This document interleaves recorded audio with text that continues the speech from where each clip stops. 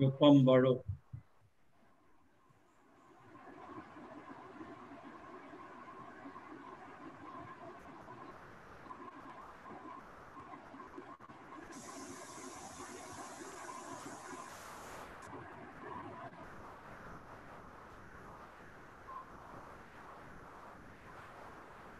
Question?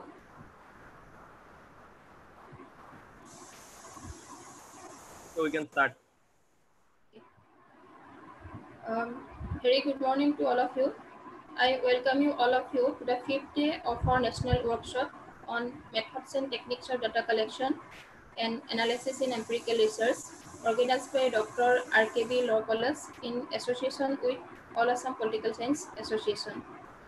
In this session, today we have with us Professor Jiten Hazarika sir, Head of the Department of Statistics, Dibrugarh University.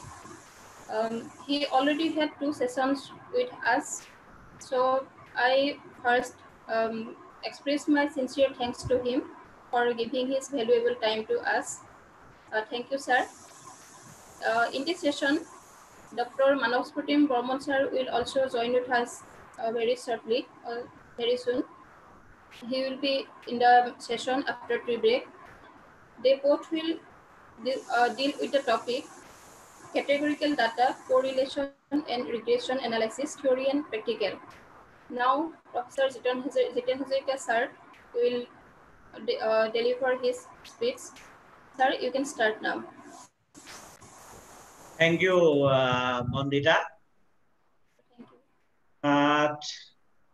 Now also participants are less, only 76 participants are there. I have got more than 100 participants on last session. So it is going to increase. Anyway, anyway, they will join. No problem. Some internet connectivity problem may be there. And actually, I am going to start with the yesterday some questions regarding the stratified random sampling and quota sampling.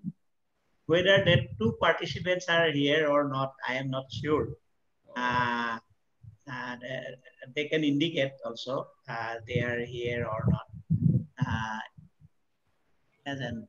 No. So, what is stratified random sampling? I again repeat. One of the participants asks, what is the difference between stratified random sampling and simple random sampling?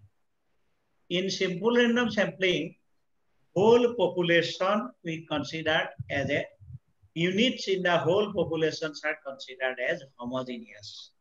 We take a part by the scientific way, that is using random numbers table or any other way. We can take a part from the whole population units, from the sampling frame. We can select from the sampling frame according to, we can collect the information. According to that sample, we can collect the information from. It may be household to household, or it may be some materials to materials, and so on. Now, in the simple random sampling, that is only one stratum, or otherwise you can consider only one stratum is there. Whole thing we consider as a one single stratum. From that stratum, we collect some information. That is called stratified simple random sampling. In stratified random sampling, so many stratums are there. According to population characteristics, according to research objectives, we have to classify the whole population into some subgroups. That means units in the one subgroup are homogeneous as possible, and units from one subgroup to other subgroups are heterogeneous. For example, if you differentiate it male and female, one is male, another is female. In case of simple random sampling, male and female, whole thing is mixed up, and you can draw a sample, and that sample may be overrepresented by male or overrepresented by female, underrepresented by the counterpart. So there is a chance of overrepresentation and underrepresentation in case of simple random sampling. But If all are boys, all are equally performed, then you need a sample that from the boys, only boys will come. From the girls, only girls will come. So they are homogeneous. And with respect to some other characteristics, they are same. So only girls are coming or only boys are coming. If the population is of boys, then if you collect the boys, then a sample, then automatically boys are coming. But if it is a mixed up, then boys and girls both are there. If you do not stratify it, then all boys may come or all girls may come or few girls may come or few boys may come. That may happen in case of simple random sampling. In stratified random sampling, that problem is overcome. How overcome? We stratify the whole population. That is, we divide the population into some subgroups. From each group, proportionally, we will take some small sample so that total sum of the small sample is equal to the required sample. Some of the, suppose one sample is 10, another is 14, and 24 plus 26, then three stratums are there, total is 50, and your required sample size is 50, and 50 is divided into 3 parts. So that from each stratum you have to take to get this. Now quota sampling. In case of quota sampling, almost same as stratified random sampling, but it is a non-probability sampling.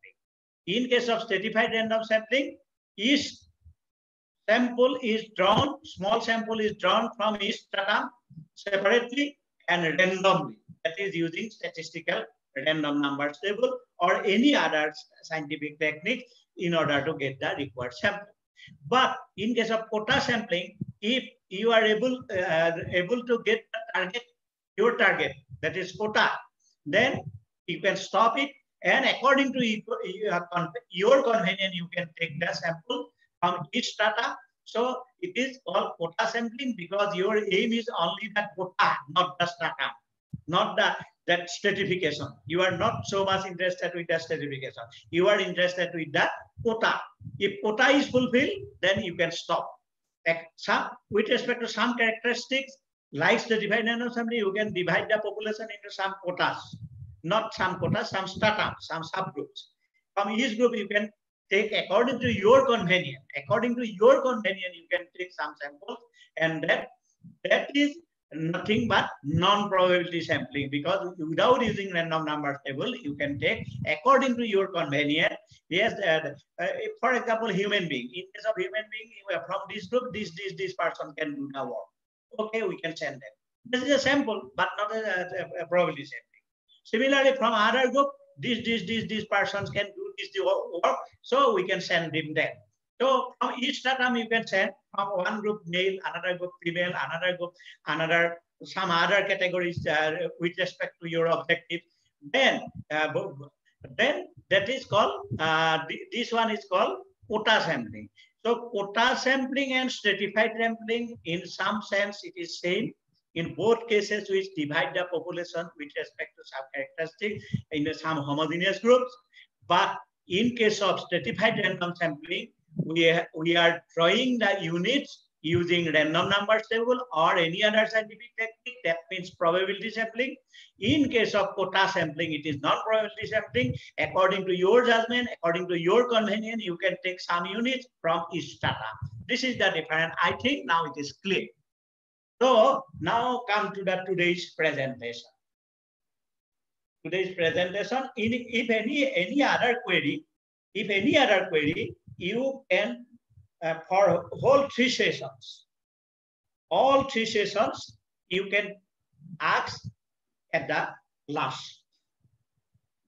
So now let us come to some other some statistical tools which are used in our social science research also, and any other including our statistics. So here, correlation, regression, and categorical data analysis. Actually, regression is used in categorical data analysis.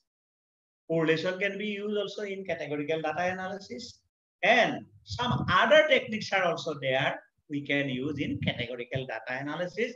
some of that we have mentioned in the earlier session, thus I will repeat and I will remember you what are the techniques. Now, correlation. What is correlation first? Correlation means the question of first two variables come. Starts with two variables, at least two variables, more than two variables, multiple correlation and that type of correlation is there. Today we are discussing only simple correlation. When the question of correlation comes, two variables come. And that two variables should be correlated. That is related somehow related. Not necessarily cause and effect. One is cause, another is effect. Not necessarily. Cause and effect may be there. This is the cause, this is the effect. And that two variables are related. But not necessarily cause and effect. Correlation like this, if one variable values increases, for example, age increases, then to some extent, up to some ages in a small part, age increases, height also increases in the same direction. When age increases, height also increases up to the level of, suppose, as say 10 years or like that. Age increases, height also increases in the same increase. One variable and other variable in the same direction. Like in economics, demand, price, supply, price. When price increases, supply also increases. When demand increases, that is price. When price increases, demand decreases. Like that. So there is a relation. One increase, other also increase. One increase, other may decrease. Ultimate, there is a relation. There is a relation when one increase, other also increase. When one increase, other may decrease. Not necessarily one increase, other also increase. One increase, other decrease. Or one increase, other may also increase. Next, one increase, other also same rate increase. One increase, other also same rate decrease. Or one increase, other also increase, not in the same rate. It is slowly increase. That type of situations are coming in our real life situation. So the relationship between two variables such that one variable change in one variable results in a positive or a negative change in other variable. Also, a greater change in one variable results in corresponding greater or smaller change in the other variable is called correlation. That is, one variable change affects the other variable also. The amount of correlation, that is degree of relationship. The correlation is the degree of relationship between two variables.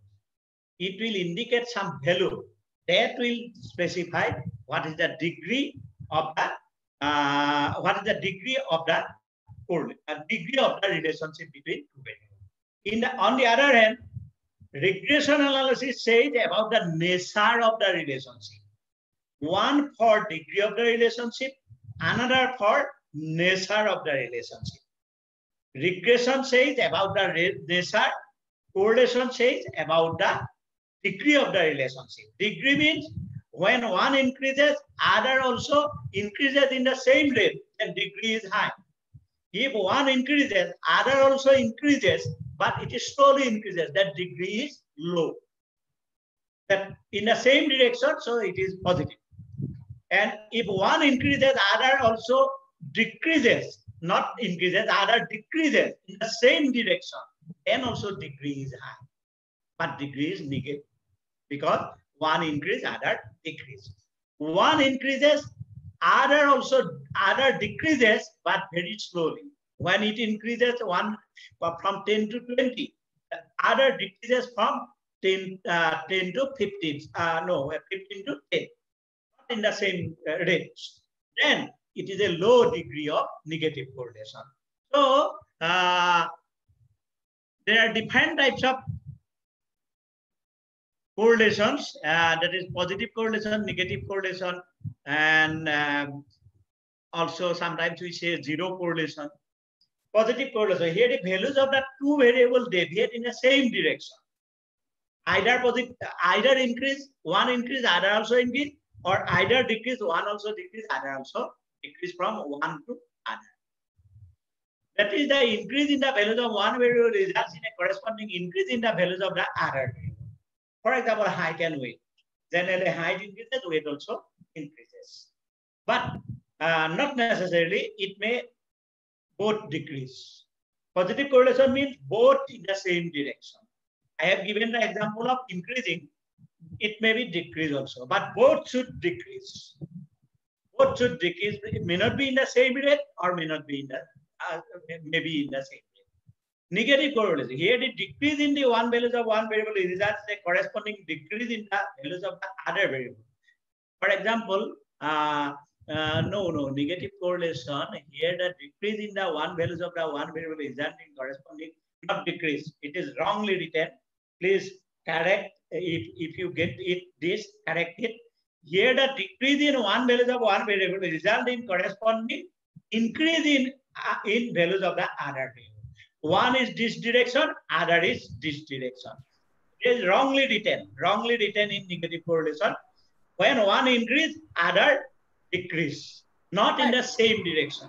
That is Can called. you please sense the slide? Okay.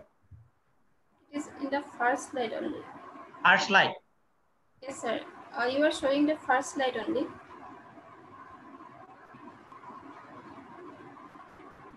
Not changed. No, sir. Slides are not changed. No, sir. Not changed. But I am changing. Yeah. In my screen, it is changed.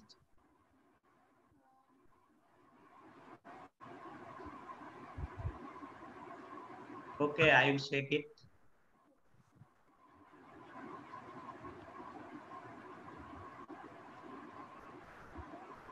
Did it change now? No, sir. It is what you have seen types of correlation, positive, negative? No, sir. Only the first slide. That is the title. Oh, what happened?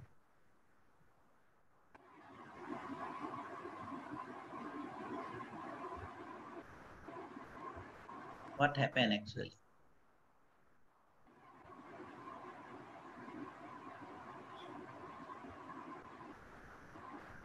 You can reopen it, sir. Yes, I have reopened.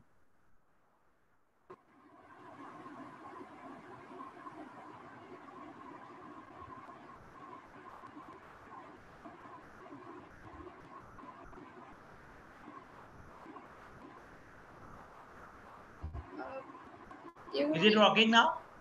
No, sir. You will have to share the screen. Okay.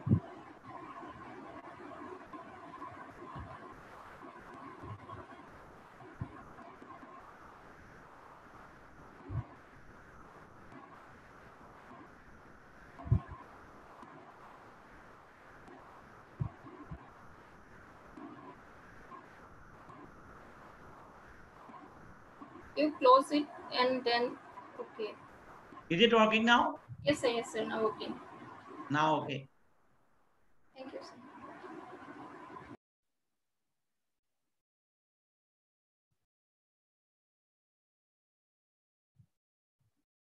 In negative correlation, in my slide, there is wrongly written. Here, the decrease in the values of one variable result in corresponding, not decrease, corresponding increase. One increase, other decrease.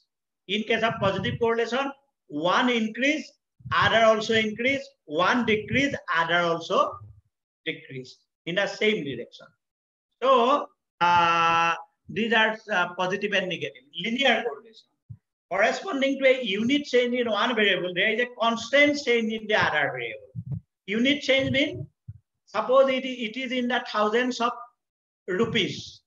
1,000 change means, what will be the change in the other variable? Suppose demand change, that change is constant from 1,000 to 1,000 to 1,000 to 2,000, 2,000 to 3,000, 3,000 to 4,000. That is called linear correlation. And non-linear is if that that type of constant is not there. That is called nonlinear correlation. So there are different types of correlations. That is the positive correlation, negative correlation, and linear correlation, nonlinear correlation, and so on. Now, correlation and causation. Already I have mentioned. Correlation, causation implies correlation, no problem. But correlation does not imply, may not imply causation. There is correlation. It does not imply that there is causation. Causation implies correlation, but converse is not true. Correlation always enables us to have an idea about the degree or direction of the relationship. If it is positive, we can say positive correlation. If it is negative, we can say negative correlation. Degree is negative with some value. Value indicates the degree. Value indicates the degree, and sign, that is positive or negative sign, indicates the direction. Positive means positive direction, negative means negative direction. And degree and direction of the relationship between two variables, but fails to reflect upon the cause and effect relationship between the variables. Cause and effect means X is cause, Y is result. X is cause, Y is result. Y is the outcome. You cannot say like that. Not always. If the two variables are correlated, does not imply that X and Y are causally related. Not that. I will give, in case of simple regression also, it is linked to correlation. I will give one very good example to you, that how we can predict one from others, but it is not a cause and effect relationship. In medical science, some cause and effect relationships are there. In that case also correlation is possible. Correlation and causations are same in that case, but not always. Correlation does not imply causation. Causation always implies correlation. Now the question is, why the correlation between variables may be due to what are the reasons? One is mutual dependence. The phenomena under study may inter-influence each other. It is observed that in data relating to economic and business situation, for example, price of a commodity are influenced by the forces of supply and demand. So automatically that two are mutual dependent. So when one increase, other may increase, or one increase, other may decrease. Both the variables being influenced by the same external factors. A fairly high degree of correlation may be observed between the yield per hectare of two crops, say rice and potato, due to the effect of number of factors like favorable weather conditions, fertilizers use, irrigation facilities on each of them. But none of the two is the cause of the other. Pure chance. Sometimes it is chance. It is not in our hand. When one increases, the other also increases. Due to what reason, we do not know. That is completely chance. That is random. We do not know. Now, methods of studying correlation. These are the some techniques. One is Karl-Pearson coefficient of correlation. These are familiar to you. It is also called covariance method. Spearman rank correlation. It is for rank data, qualitative data. Scatter diagram method. It is nothing but a graph only. Two-way frequency distribution table also. And there are other concurrent deviation method and many other methods of correlation, studying correlation there. And for non-parametric also we have shown some other, not Spearman and Karl-Pearson. One is Karl-Pearson, and in case of non-parametric we use Spearman.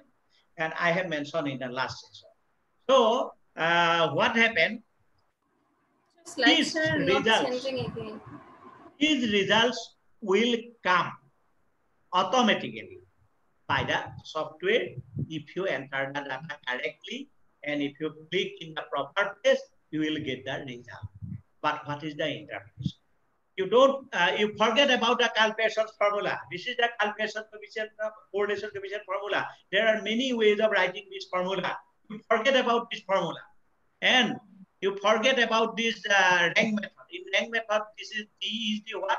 Rho equal to 1 minus 6. One is, we use R and rho. This is the symbol rho. rho equal to 1 minus 6 summation d square divided by n into n square minus 1. This stands for difference between the pair of ranks of the same individual in the two characteristics. And n equal to number of pairs. And rank may be actual rank may be given, or if it is a quantitative data, you can start from smallest to largest or largest to smallest, giving rank. Highest value rank 1, next value rank 2, next value rank 3, next value rank 4, and so on. But for the both the variable, you same rules should be followed, same direction. If you have started from the highest to lowest in variable 1, in a variable 2 also you have started from the highest to lowest. Same direction you should follow. Now, okay, sir. Slides are not changing again. Again? Yes, sir. Yeah. Now it's working. Yeah. Now it is okay? Yeah, yes, sir. Actually, what is the interpretation of that correlation coefficient? What is the interpretation of correlation coefficient? If R equal to plus 1, then there is perfect positive correlation between them. That means when one variable changes, values of the one variable change, other variable also change in the same rate. Same rate. That is perfect positive correlation. You will get exactly 1. One change, other also change in the same rate. Minus 1, that is perfect positive means direction is same. If one change from increase, other also increase. One decrease, other also decrease, but in the same rate, decrease is in the same rate. Then this is called perfect positive correlation. If R equal to minus 1, then there is a perfect negative correlation. One increase, other decrease, but in the same rate. One increase, other decrease in the same rate. Same rate. In case of negative correlation, I again repeat in slide one wrong line is written. And if R equal to minus 1, then there is a perfect negative correlation between the variables. If one increase from 10 to 20, other decrease from 20 to 10. Same rate. Then this is called perfect negative correlation. If R equal to 0, generally we say that there is no correlation. Actually, uncorrelated. Actually, it is not correct. There is no linear relationship. There is no linear straight line type relationship is not there. Some quadratic or some other type of relationship is there. So better to say no linear correlation. No linear correlation, not no correlation. Zero correlation does not imply no correlation. Zero correlation implies no linear correlation. No linear relationship between the two variables. This is a common mistake by our students also and by us also. And that if R equal to 0, we generally say that there is no correlation. No correlation means they are uncorrelated. But there is no linear relationship is correct between the variable. However, if R equal to 0, it does not imply that the variables are independent. There may be dependency. Dependency is in the sense what? Y equal to x squared, not y equal to a plus bx.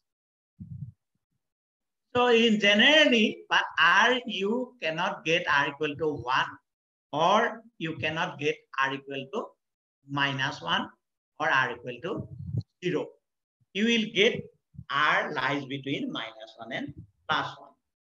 If R close to 1, then we say high degree of positive correlation. If R close to minus 1, opposite direction, minus 1, then we can say there is close negative, high degree of negative correlation. If it goes to low, then we say low degree of positive correlation, low degree of negative correlation, depending on it is positive or negative. Now the question arises, if R equal to 0.6 or 0.4 or 0.5. What is the difference? Because you are going to deal with a sample. What happened in the population? R equal to 0.5. Is it implies that in the population it is 0.5? R equal to 0.4. Is it implies that in population it is 0? There is no correlation because due to only a small part of data, it is shown that R equal to 0.4. R equal to 0.4 is shown, but in the population it may not be. In the population it may be 0.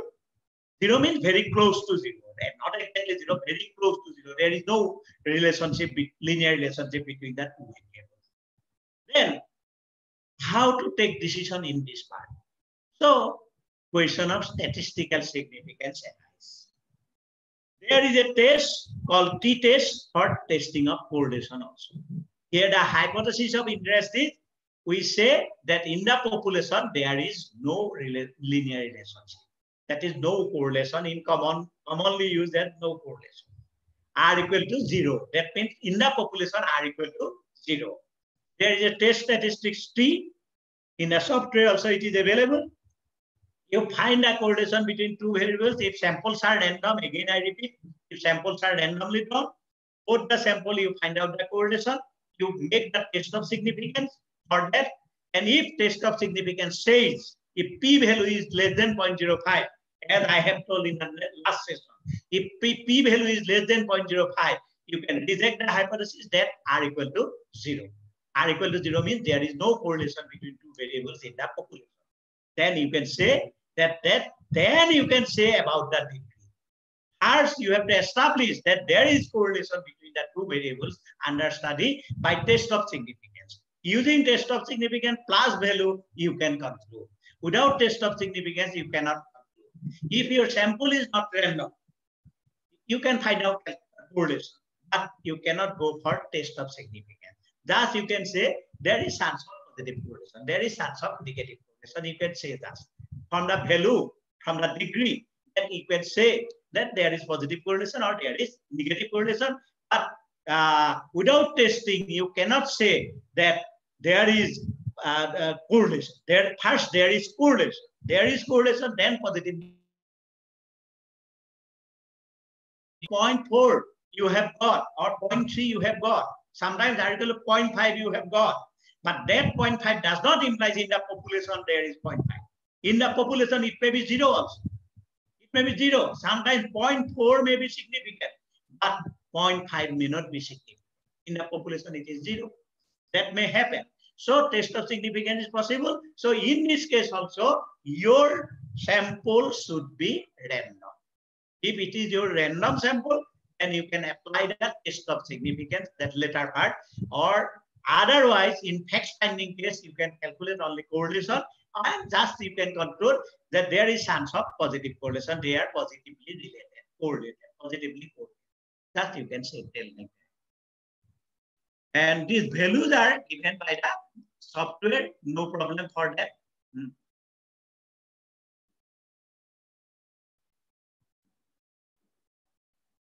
And using scatter diagram plotting one variable, one like in school level graph. You can get this type of graphs. In the x-axis, one value, and y-axis, another value. You see, when here in the first graph, when x increases, y also increases, and positive correlation, and this is a high degree of positive correlation. Second one is x increases, y also increases, but it is not scattered to the straight line. It is dispersed. It is scattered.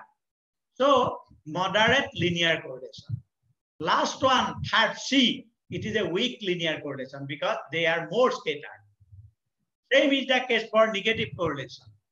In the first that is D, diagram D, you see that these seem to be perfect negative correlation. If it is in a straight line, then it is perfect negative correlation, you will get -1. One increase, other decrease. One increase, other decrease. In the diagram D, you see one increase, other decrease. Next, also one increase, other decrease, but they are dense. And next one is more dense. That is called weak linear correlation.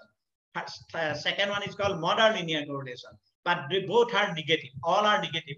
Second diagram, all are negative, and first one is positive, and one alone Z is say zero linear correlation. That means no correlation. Generally, we say that wording is not correct. No linear correlation. No linear correlation in the Z diagram Z. Z says that no linear correlation. So they are completely fluctuates. Then, but this is an idea usually using graph. Just idea about the variables under study. But this is a scatter diagram method. Using this method, you can have some idea. That diagram you can draw easily using statistical software. No problem. Statistical software, SPSS, using SPSS, you can draw these diagrams. No problem for them. But you can have an idea. You cannot give a value like 0.4, 0.5. For that, you have to take the calculation solution coefficients. And if data are in the attribute characteristic rank, in our sometimes we will give A, B, C rank. So A is 1, B is 2, C is 3, like that, 1, 2, 3. We have to convert in numerical figures. Then rank correlation. In rank correlation also it is lies between -1 and +1. Thus formula is different. It is derived from the other formula. No problem for that. So scatter diagram already I have explained. Now come to the regression. Regression, generally we are going to predict one value of the variable with the value of the other variable. We are going to predict Y with the help of X. We are going to predict, for example, electricity consumption with the help of temperature. I think it is possible. In June, July month, when temperature increases, electricity consumption also increases. Electric consumption also increases. I will come later on again that example. That example is an interesting one. The term regression was actually first introduced by Francis Galton. It is in the anthropometric measures, in anthropology. Anthropometric measures, and you see now you are going to publish a research paper in Scopus Journal, but this paper was published in Proceedings of Royal Society London. It is a proceeding, but value of the paper is now also it is more valuable. It is always a prominent work so far. Now, but we dislike now proceedings. There are two reasons. Some proceedings are actually good, but some proceedings are not referred or not examined by the experts. We should take only that papers, those who are eligible for publication, due to that two reasons. So why, as a whole, we are going to generalize it, all proceedings are bad. Not all proceedings are bad. Galton found that although there was a tendency for all parents to have tall children, it is not correct.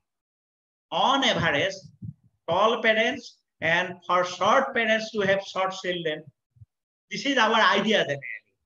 But you have seen in your day-to-day observation, all tall parents have no tall children. All short parents have no short children. On average, ultimately they will come on average. There is an average relationship. Tall may be short, short may be tall also. That is, on average, we will get a relationship. By taking samples, they have found that tall does not imply tall, short does not imply tall. On average, tall and short, if you mix up, then you will get a one result. So ultimately,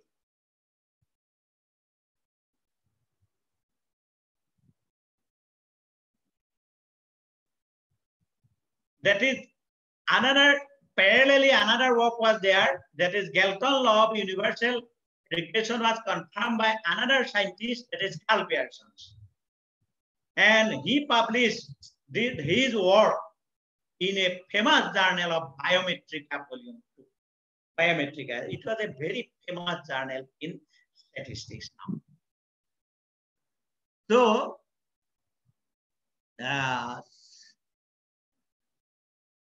he found that average height of sons of a group of tall fathers was less than the father's height, and average height of sons of a group of short fathers were greater than their father's height. Thus, regressing the tall and short sons alike toward the average height of all men. In other words, he found an average relationship between that. Using x, we can calculate y. Regression analysis is there. So modern definition is regression analysis is a statistical technique for investigating or modeling the relationship between variables. It concerned with the study of dependence of one variable, the dependent variable, on one or more other variables, that is explanatory variables. Independent variables also we can say or explanatory variable, because one variable is used to explain the other variable. So why it is called explanatory variables? Another one is called dependent variable, is also called explained variable. Explained variable and explanatory variable. In other words, explanatory variables you can say as predictors, and other one you can say as predictant. Dependent variable also you can say as predictant. If there is a cause and effect relationship, then one is cause as cause, another is effect. X is cause, Y is effect. If there is a cause and effect, not always cause and effect relationship. So our aim is to predicting the value of one variable with the other. It is a average relationship between two variables. Knowing X, you can find the Y. Knowing X, you can find the Y. Sometimes knowing Y, you can find the X. So you can estimate Y with the help of X. Now, what are the uses of regression? First, data description. In the first or second one, the session I have told that if you write 1 to 1000 data in a paper, there is no meaning. Instead of that, if you use some modeling, that this type of data are there. This data follows this. Two variables data are there. If you are able to say that there is a data are like that, knowing X, you can find the values of Y. Y equal to twice X plus 3. If you add 3, 2 times X, then you will get the Y. Then you can, in a very brief, you can describe the data using regression. So this type of data are there. Parameter estimation. I will show that is Y equal to A plus BX or Y equal to that two regression coefficients are there. We estimate that two parameters. And more than 2 parameters may be there in multiple regressions. Prediction and estimation. Yes, we can predict Y using X. We can predict age, predict height using weight. We can predict weight using height. Putting the value of height, we can get the value of weight. So that is a prediction or estimation. And control, we can control if there is a cause and effect relationship in medical science. Suppose this one is the cause of this, regression analysis says, then controlling one, you can control the others. This particular medicine has effect, you have shown that there is a side effect. Then controlling that medicine, you can control the side effect also. Or using dose control. You can control. And sometimes, if the variables are related in a causal manner, then you can use as a control. Control means we can control something using regression.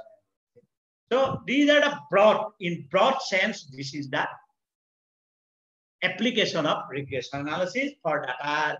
In order to describe the data in a compact form, parameter estimation, prediction and estimation, and control if the variables are related in a causal manner. So predictor is electricity consumption during June, July. That example you let us come. Response, maximum daily temperature during June, July in Assam. Now, is it a cause-effect relationship? Is it a cause? Is it possible to reduce the maximum daily temperature by curtailing electricity consumption? Suppose today I have stopped all the fans in my home, everything, and freeze. Can we reduce the temperature? Definitely no. We cannot reduce the temperature. We can stop everything, electricity, appliances here. Off, everything off. But in my home, temperature is also reduced.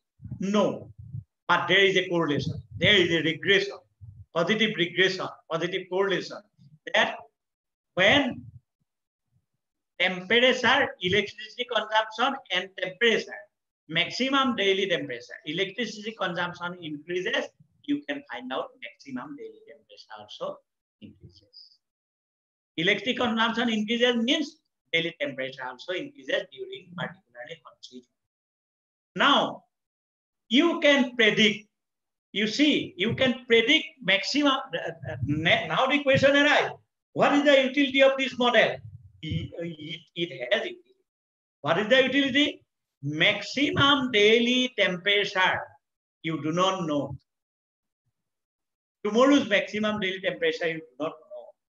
But you have got the result of electricity consumption early. Temperature is not known, but you know the consumption. There is over already. Knowing consumption, you can predict maximum daily temperature. It is an example. So many other examples are there. So knowing electric consumption, you can find the maximum daily temperature. You can predict response using predictor. Predictor means electric consumption during June, July. So using electricity consumption value, you can find out what is the maximum daily temperature using regression analysis. But you cannot say it is a cause and effect relation.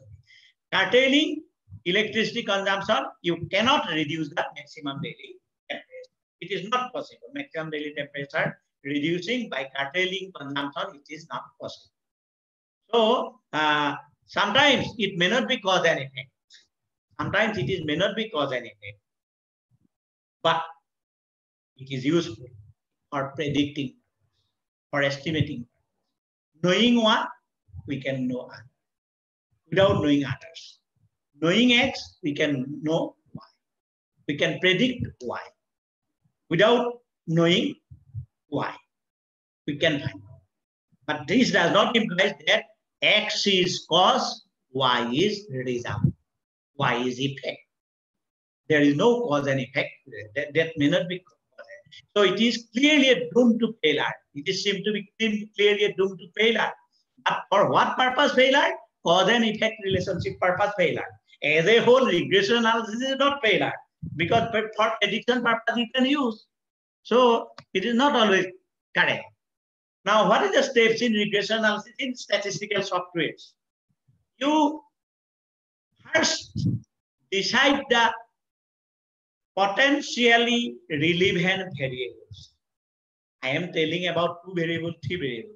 In your socioeconomic studies, so many variables may come. And you are going to study the impact of one variable on others. So many other variables. Impact of one variable, so many other variables.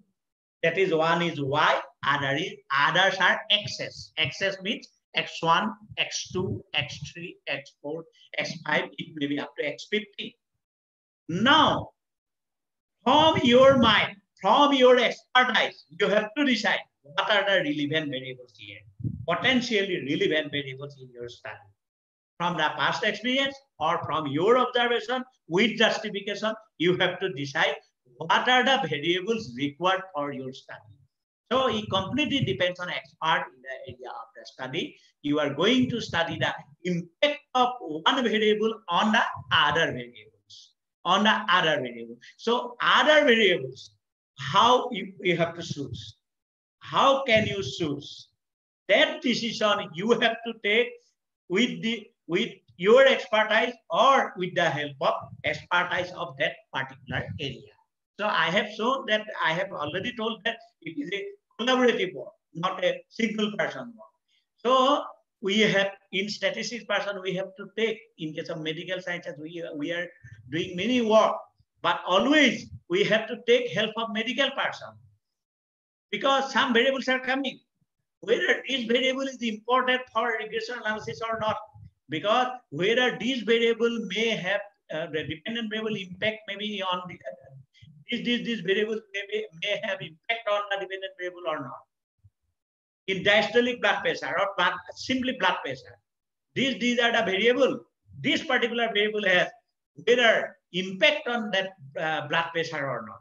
If doctor says or physician says that no, not at all, it is responsible for that, so you can omit that variable.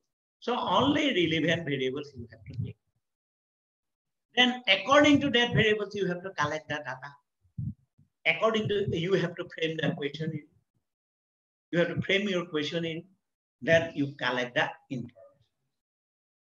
Then you have to specify the model. Model specification itself is a hypothesis. It may be y equal to a plus bx1 plus cx2 plus cx3, because so many variables are there. But no need to go for that. Only you have to choose the variables. Only you have to collect the data. Software will do everything. Model specification and everything, because in case of model specification, you have to think of source of many models. But today we are discussing about linear model. Choice of then fitting of the model. You have to fit the model. Earlier you have to fit the model using calculator. You have to calculate. But now I have given in the bracket some methods. OLS, that means ordinary least squares method. MLE, maximum likelihood estimate. Generalized least squares method, Reed regression method, principal component method. So many methods are there. Generally, statistical software utilizes in regression model fitting maximum likelihood estimate for method, MLE method. MLE method, it has some advantages. So MLE method utilizes by the most of the statistical software. So statistical softwares are based on MLE methods. So we can go for MLE method. But no need to go for MLE method. Software will provide your result. Then model fitting will come automatically. Model fitting will come automatically.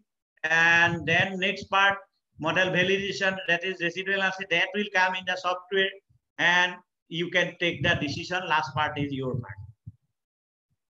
Then, so in brief, regression analysis, univariate, only one quantitative response variable. Multivariate, two or more quantitative response variables. In simple, only one predictor, only one independent variable. Multiple, two or more predictor variables. Predictors, that means. Two or more independent variables. Generally, in social science research, we are going for multiple linear regression, because you can take a one variable, dependent variable, others may be a large. So many variables may be there. If two variables only, one is dependent, another is independent, it is a case of simple regression, simple linear regression. If you are thinking more than two variables, two or more than two variables as independent variables, one dependent is there, that means three variables, starting from three, dependent, independent, two, starting from three, that three, it is called multiple regression. Then linear, if all parameters are equations are linearly related. That means x1, x2, x3, not x1 square, x2 square, x3 square like that, or e to the power x, not like that. And non-linear, you are not so much interested. Analysis of variance, all predictors are qualitative variables. Sometimes qualitative variables are there. Analysis of covariance. And another one is the important model is logistic regression model. Here, sometimes we are going to study the dependency of one variable to other variables, but that variable is qualitative in nature. That is categorical. In that case, logistic regression model comes. So, suppose this is the regression model. Y equal to beta naught plus beta 1 x plus error term. Epsilon means error term. Last one is error term. Then apply OLS method. ordinary least square method, or maximum likelihood estimation method, you are able to get the values of beta naught and beta 1. B naught and B1, suppose B naught and B1, that yellow color. B naught, you are able to estimate the values of B naught and B1 using statistical software. Then what you will get? Y equal to beta naught plus beta 1 x. Then error term omitted. After estimating, error term omitted because there is a approximate relationship. Now, exactly actually y equal to not, it is not possible beta naught plus beta 1 x. Some error is there always. So I have written that error part. Our aim is to minimize the error. In all methods, MLE and OLS method, we are going to use that epsilon, last part, error part. We are going to minimize it. Some techniques are there. We are OLS method and MLE method and any other method. We are going, our aim is to minimize that error. Then if that error is 0, then y equal to exactly beta naught plus beta 1 x. So beta naught value and beta 1 value is suppose 2 and 3, 2 plus 3x. So if you put the value of x, you will get the value of y.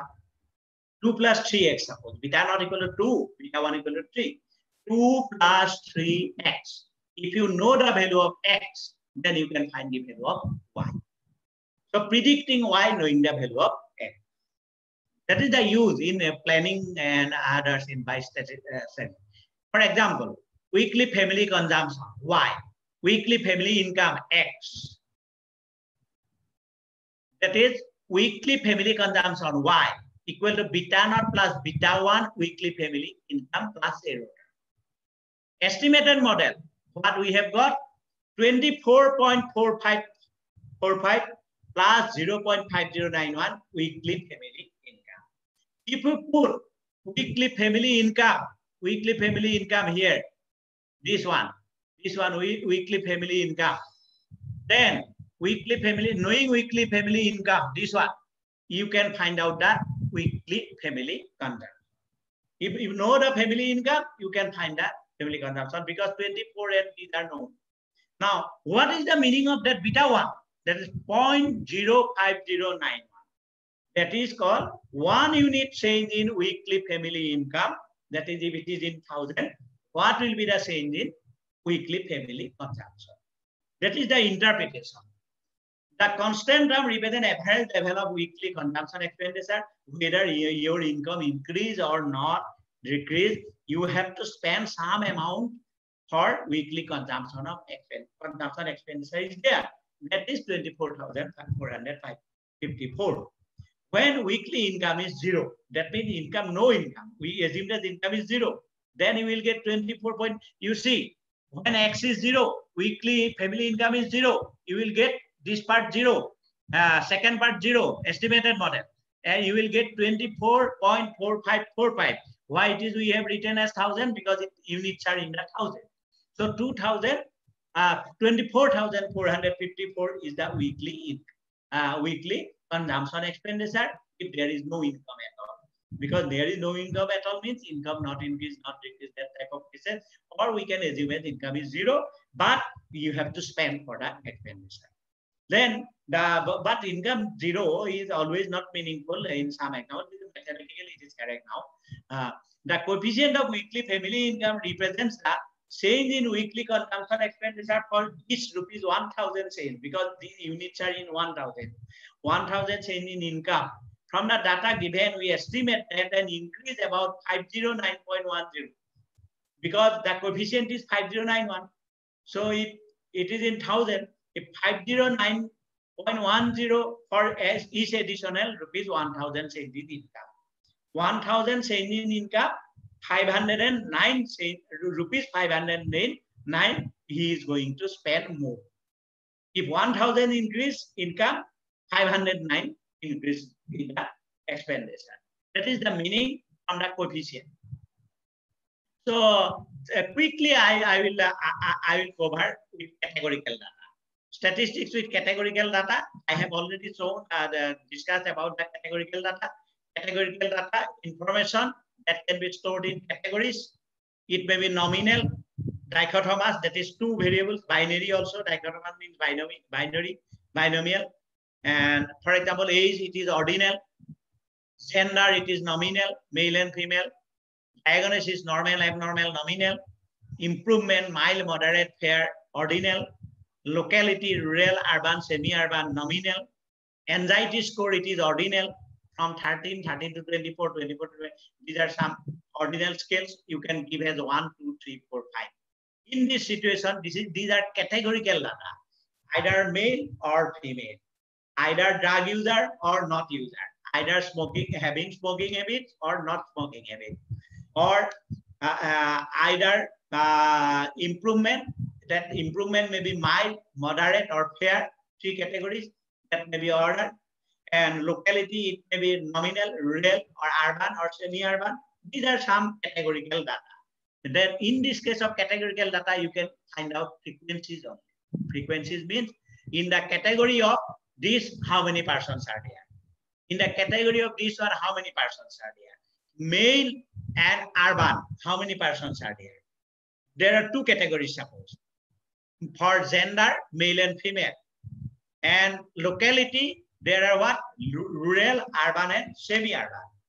Your aim is to say whether a particular situation depends on locality and gender. Or, in other words, whether locality and gender are independent or not. Association of attributes. Whether there is association between locality and gender so far as particular study is concerned. Then, gender has 2 categories, male and female. Locality has how many categories? 3 categories, rural, urban, and semi-urban. Then you will get a 2 by 3 table. One for male and rural, another for male and urban, another for male and semi-urban. Next, female for rural, female urban, female semi-urban. You will get 2 by 3 table means 6 figures there. So, number of how many variables are present, that is the question. Number of dependent and independent variable, number of categories in the categorical variable, and whether pairing is available in the data variable or not. Then you can go for chi-square test in categorical data. Suppose whether smoking habits and a particular disease has association or not. Disease positive, having smoking. Disease positive, no smoking. Disease negative, smoking. Disease negative, no smoking. You will get a 2 by 2 table. Then you can use just chi-square test. But in case of epidemiological studies, there is another concept that is called odds ratio. Odds ratio concept is there, and relative risk concept is also there. And these are some tests, these are available in the statistical software. Multivariate also, these are some. Now, what is the odds ratio and relative risks? Odd is the what? Odds ratio means ratio of 2 odds. What is odd? Happening of an event divided by not happening of that event. Happening of an event divided by not happening of it. Ratio of 2 odds is called odd ratio. Happening of an event in a particular group divided by not happening of that event in that particular group divided by happening of an event, not happening of the event, that ratio in another group. If both are equal, then you will get 1.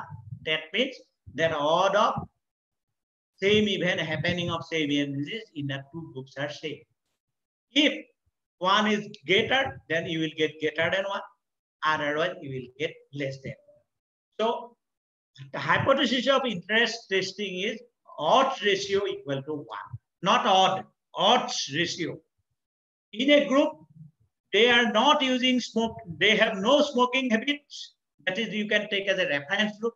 In the reference group, you calculate the odd. How to calculate the odd? Happening of an event.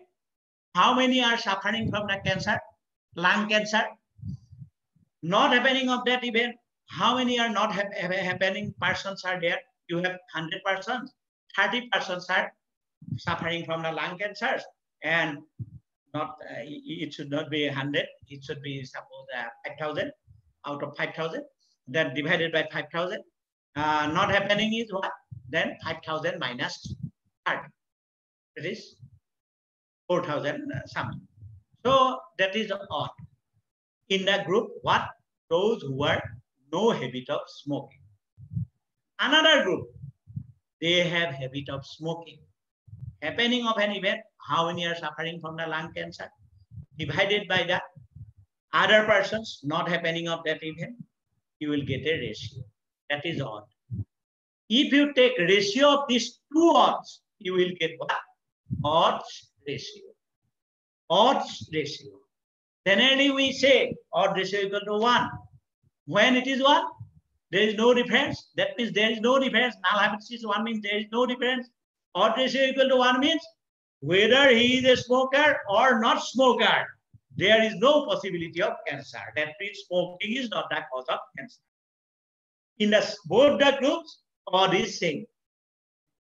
To some extent, numerical calculation, some values may be different, but statistically these two are same. Happening of the event divided by not happening of the event, that is odd. In the reference category, that is non-smokers category, divided by the odd of smoking category, those who are using smoke, that smokers, that ratio equal to 1 means that cigarette smoking is not a cause of lung cancer. Because in both the groups, it is same odd ratio. If it is greater than 1, and it is in the second category is in the upper side, odd ratio. Reference category is in the below side, always lower side, then denominator. Then what happened in those who are exposure of that smoking? Then in that group, that frequency of lung cancer is more. Now also you cannot. You have to go to test of significance. There is a test of significance for odd ratio also. Dr. Manav will show after this, within this session, after the tea break, he will show how to test it, odd ratio, regarding odd ratio. So odd ratio is what? Ratio of two odds. One odd happening of an event divided by not happening of an event in a particular group. Another happening of the event, not happening of the event in a exposure. Some other reason also, not necessarily in medical science, social science, other case also, that odd ratio concept can be used. And there is a test of significance. This is nothing but the Chi-square test of significance, odd ratio, for odd ratio also. And this is a odd ratio. Another measure is generally in medical science used, that is, if odd ratio 1, it indicates increase of occurrence of an event. Odd ratio less than 1 indicates decrease of occurrence of an event. Odd ratio always that exposure group is in the upper side. So it greater than 1 means what? It indicates increase of occurrence of an event. Less than 1 indicates decrease of occurrence of an event. But due to the sample also that may happen. So why you have to go to the test of significance, whether in the population it is correct or not. So use of confidence interval also you can use, and that will show by hormone. And relative 6. This is also same thing, likelihood of happening of an event divided by all possible events. You see in the denominator, all possible events are there. Here only not happening of that event is there. Not happening of event is there here, but odd, in case of odd, in relative risks, all possible events, all possible, all to tell. So one is rate, another is ratio. One is ratio, another is rate. So now you take this example. Consumption of extra salt and hypertension. We are going to check whether there is a association between hypertension and consumption of extra salt. Those who are taking extra salt have more chance of hypertension or not. Extra salt in their food, you eat their food, lunch or dinner. Now, yes, 104. Yes, 104. What is the meaning? Those who are using extra salt and hypertension, 104 persons. Those who are no extasol habit of taking extasol, but hypertension, 39 patients. Next, those who are taking extasol plus no hypertension, 56. No extasol, no hypertension, 128. So there is two group. One is yes, no. Another side also hypertension, yes, no. Now odd ratio. Odd ratio is in the first group, that is yes group, from consumption of extasol. From that side you see, left hand side. Consumption of extasol, yes group. In yes group, what is this? 104 by 56. Extasol, no group, not taking extasol. This is the reference category because there are no habit of extasol taking. We are going to find out the persons having extasol taking are, is there any chance of more hypertensive cases? This is not the cause. Other some causes are also. This is not only the cause. No category. No category 39, 128. So 39 by 128. First odd is A by B. Second odd is what? C by D. In the bracket we have given A, B, C. So what happened? Ultimate A, D, B, C, that is simplification. 104, then you will get what? Odd ratio 6.09. In software, we will provide you the result putting the death frequency. 6.09. That means it is greater than 1. It indicates 6 times more. It indicates individual extasol consumption are 6.09 times more likely to be exposed to hypertension than those who are not taking extasol. It is not the correct one. This is a hypothetical figure. If it is 6 times more, all the participants will, from today, they will stop extasol taking. You take extasol, no problem. Some of you may have low hypertension also, low pressure also. So you take extasol, no problem. I am not a doctor. I am not a physician. So that is not example. That's I am telling it. That meaning is if it will get is 2.09, it is 6.09. But if it is 2.09, you will get the 2 times more chance of having hypertension compared to that those persons who are not taking extasol in their common foods. That is the situation. And generally, extasol taking is one of the cause of hypertension. It is correct.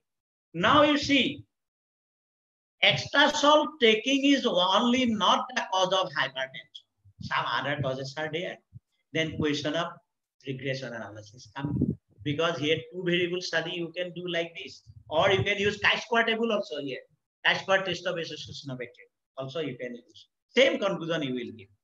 Now, hypertension may depend on so many other variables. But hypertension is what? Either yes or no. Either 0 or 1. The person is in the hypertension group or not hypertensive. Either hypertensive or not hypertensive. Either 1 or 0. This is a categorical data. In such type of data, regression analysis is different. In that case, if dependent variable is of this type, having hypertension or not having hypertension, then you can go for logit regression model or linear probability model or probit regression analysis. Depending on that situation, generally logit model is useful. Hypertension is dependent variable and so many other independent variables are there. This is a 2 variable study, bivariate study. If more than variables are there, multiple variables are there, then you have to go through the regression analysis.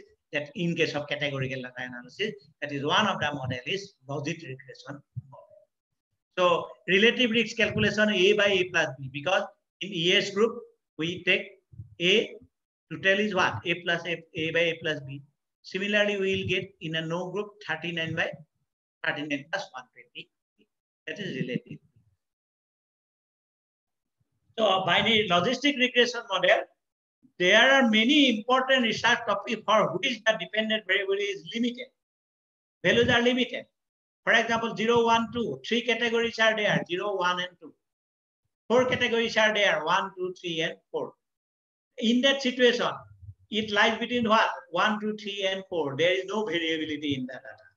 Because statistics deals with variability. If there is no variability, no question of statistics. So 1, 2, 3, 4, only 4 categories are there. You will get, in case of dependent variable, all values are 1, 2, 3, and 4. If in male and female, then you will get 0 and 1. So in such type of situation, we have to go to some special technique of regression analysis. If dependent variable is a categorical variable, if dependent variable is a dichotomous, only 2 characters, and 2 either 0 or 1, either male or female, either hypertensive or not hypertensive. It depends on extasol taking, it depends on age, it depends on other medicine use, it depends on other disease. So many variables you have to take in. That all the variables may have impact on hypertension. Then the question arises, which variable has more impact compared to the other? Then you can, some balancing is there by the medical person.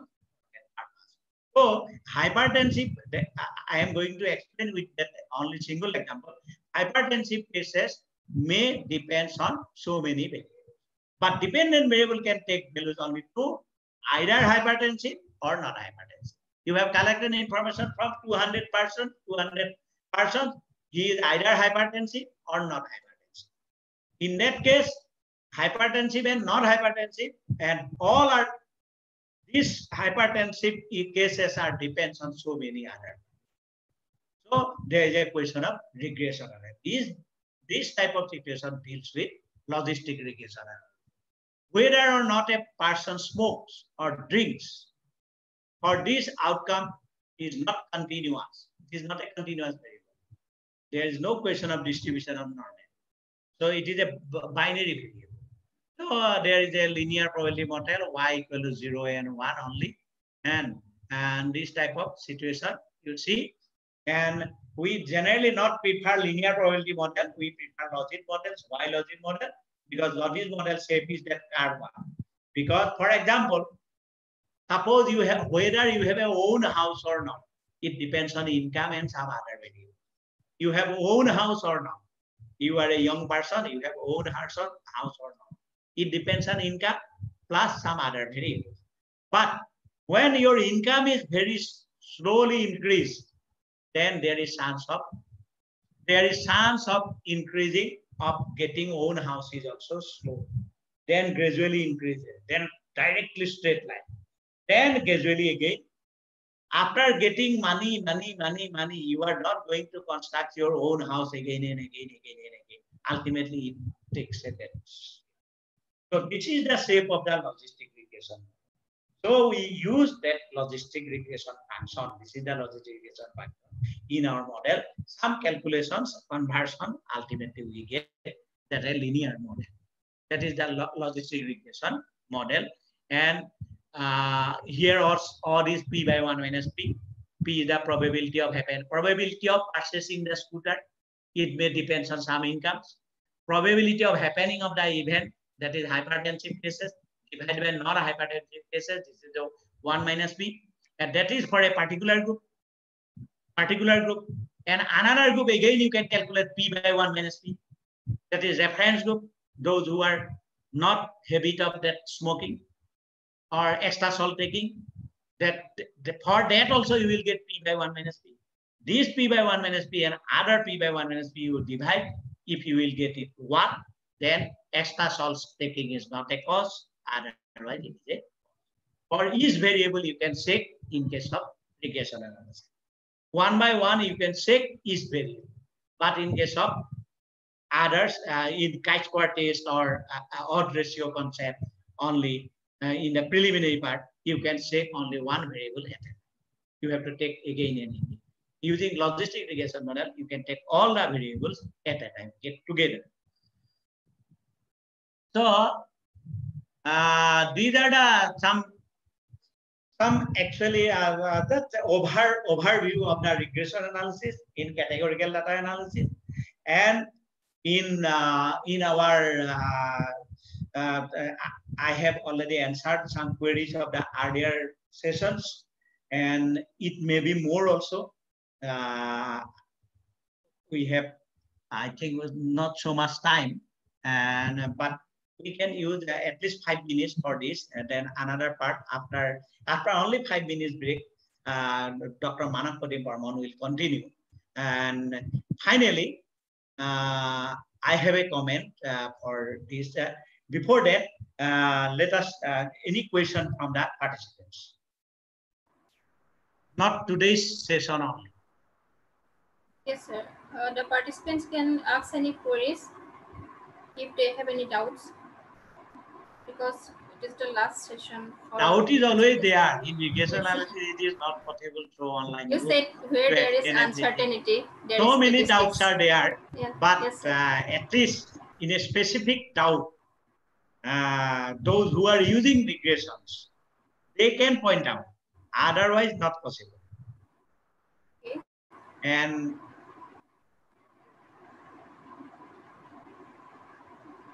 today I am not in a Maruti. Now I am in. I was in Innova actually.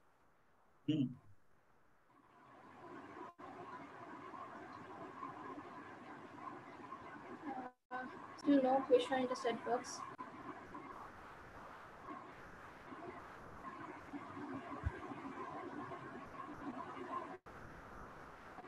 And then one participants are there. Yes, sir. Queries from earlier? Any queries? Nilotpal Neo, he asked, can we use Tobit regression for categorical data? Which regression? Tobit. Yes, sir. Logit or? Did not mention. You repeat the question? Can we use Tobit regression for categorical data? Yes, yes, we can use. These all models are for categorical data analysis. But depending on the situation, we can use, and some residual analysis and some techniques are there, which model is suited for what purpose. And actually better to choose all the variables which are suitable for a particular purpose, seem to be suitable. Then you choose one, which one is better than the others. Using the results of statistical software, some results are coming. Using that result, you can compare which one is better than the others.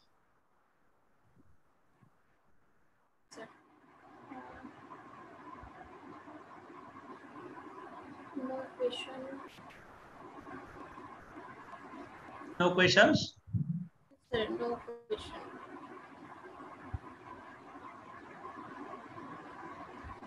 Okay. Sir had 3 sessions with us, and today he explained. I have a comment. Yes. I have a comment. Finally, I have a comment. Just you see Stephen R. Conway, light a match and it can destroy a building or give light to a dark place. It's your thoughts. Statistics is subjective like that. It depends on if you can destroy a building or you can light a dark. Our subject is like that. Yes. If misuse, not proper use, then it will give a misleading results. In election time, generally we have heard some news that the opinion poll is not correct. These are statistical only. No, due to wrong use of statistic, it is wrong. Due to if used correctly, then it is correct. Not used correct. So our subject is like that. Light a match, it can destroy a building or give light in a dark place. It's your source. This is from Stephen R. Conway. So I suggest all the participants, those who are not from the background of statistics, please take help of statistics person. And at the same time, my appeal to the statistics person, please don't show your expertise. You work as a colleague, not as an expert. All are friends. This is my last comment. Now, Mondita, you can go. Sir, another question from Horen Somwa. He Yes. asks why the correlation of coefficient lies in between +1 and -1. +1 and minus 1. Yes, sir. Actually, I have shown one formula. That is 2 variables covariance divided by root over variance of x, variance of y. That result, mathematically we can prove. That proof is not easy to show here. Now, if it is in the board, then we can show it. It always mathematically true statement, it always lies between minus 1 and plus 1. It cannot exceed plus 1, it cannot less than minus 1. It lies between plus 1 and minus. It is mathematically proved. The result is mathematically proved. So our conclusion is if close to 1, there is positive correlation. Close to minus 1, there is negative correlation. And exactly 1, perfect positive correlation. Exactly minus 1, perfect negative correlation. That means perfect positive means 1 when increases, other also increases in the same direction. 1 decreases, other also decreases in the same direction. Perfect negative correlation means 1 increases, other decreases in the same direction and same rate decrease. 1 increase, other decrease in the same rate, then you will get minus 1. In practical situation, plus 1 and minus 1 is not possible. You may get 0.97, minus 0.97 and so on. So it is mathematically proved result that it lies between minus 1 and plus 1. It is like there is a theorem. We can prove it. We can show it. It cannot exceed 1. It cannot go to beyond minus 1. And if you get in your calculation, if hands calculation, if you anything get greater than 1, your calculation is wrong. If you get less than minus 1, it is your calculation is wrong. I am sure that your calculation is wrong. Otherwise, it is not possible to get greater than plus 1 or less than minus 1. So mathematically proved result. It is a mathematically proved result. There is a theorem, and I am not going to prove it. If they are belonging to statistics, participants are belonging to statistics background, then we have to prove. Then we have to prove it. Yes, sir. Thank you, sir. I think the participants are immensely benefited by this session because they are writing that this information is very informative, very excellent, and very important. They are writing these kind of messages. This is just starting. This is starting. Sir, you have spent lots of your valuable time with us. Thank you so much. We hope to hear from you in future also. Yes. We have lots to learn from you. Yes, you have exactly said that it is the beginning. So I express my sincere thanks to you for spending your time with us. Hope to meet you again. Thank you, sir. I hope physically Yes, next sir. we will meet physically the participants. Then that will be more interesting. Yes. Now the participants, we have a tea break for 10 minutes. We'll meet here again. Please don't leave this room. We'll be in the same platform after 10 minutes break. Okay. Okay, thank you. Thank you, sir.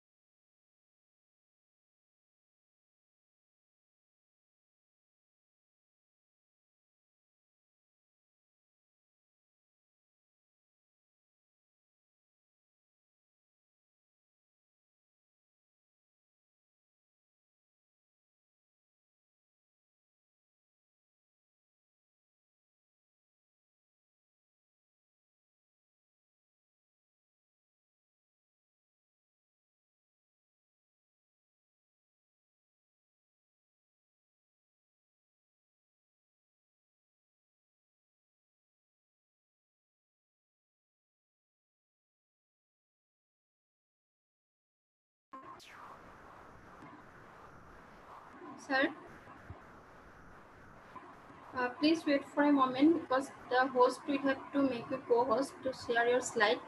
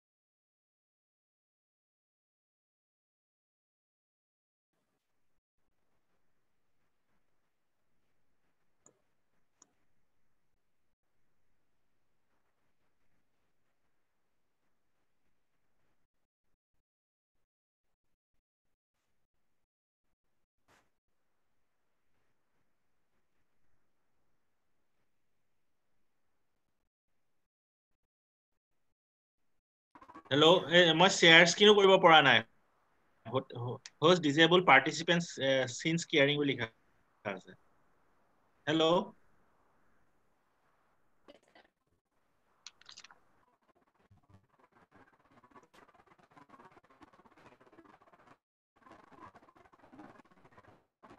Now you can try, sir.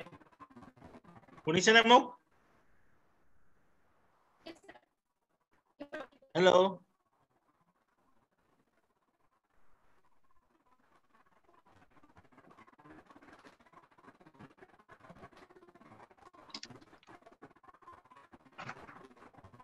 Ralima. Pandita, Pandita. মোক শুনিছে নে? Oh, sir, শুনিছো আপোনাৰ মাত শুনা গৈছে। ঠিক আছে। না মই স্ক্ৰীনখন শ্বেয়াৰ কৰিব পৰা নাই। হয় হয় হয় এতিয়া স্যার পাৰিব আপোনাক কোহস বনাই দিয়া হ'ল। ওকে ওকে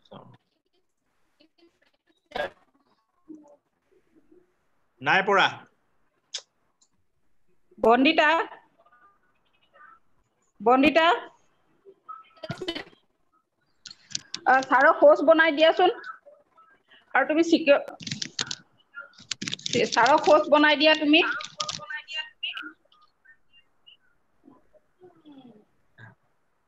এবাৰ দেখুৱাই দিম আহা সবকে।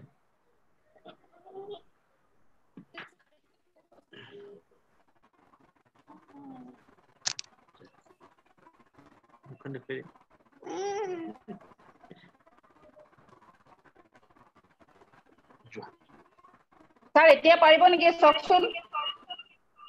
পাৰিলো। হ'ব।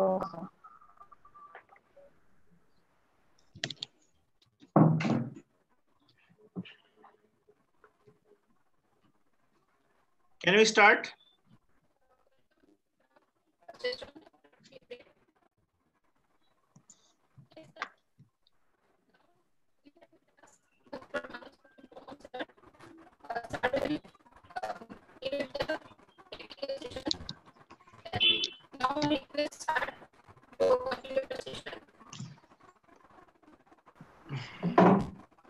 Am I audible clearly? মোক শুনা পাইছে নে ভালকে? Okay.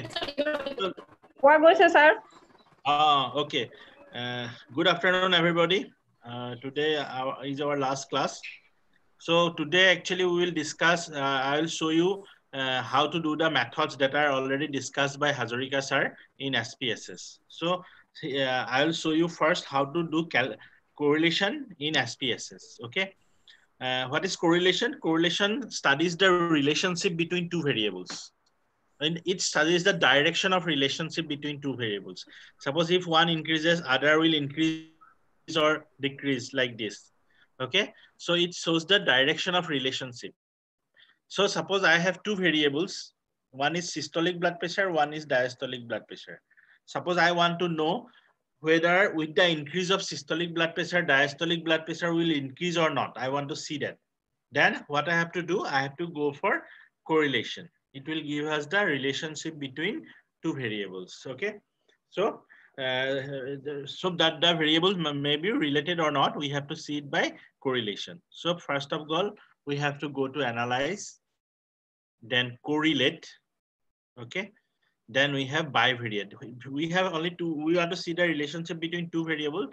That's why we have to use bivariate correlations. So click. No, we have to, so this is the window, this window comes, we have to select both the variables and put it here and click OK. You see, this is the relationship. This is the chi-square. Sorry, this is the correlation. This is the correlation. It's actually a matrix. It's a 2 by 2 matrix. So this is the correlation. This is the SBP and this is DBP. This is the correlation between SBP and DBP is 0.802. That means, and it is positive. The sign of the correlation between the two is positive. That means if systolic blood pressure increases, diastolic blood pressure is also going to increase. And the relationship between both the SBP and DBP is high. Okay. So it shows the relationship between the two variables. Now let us try some different relationship.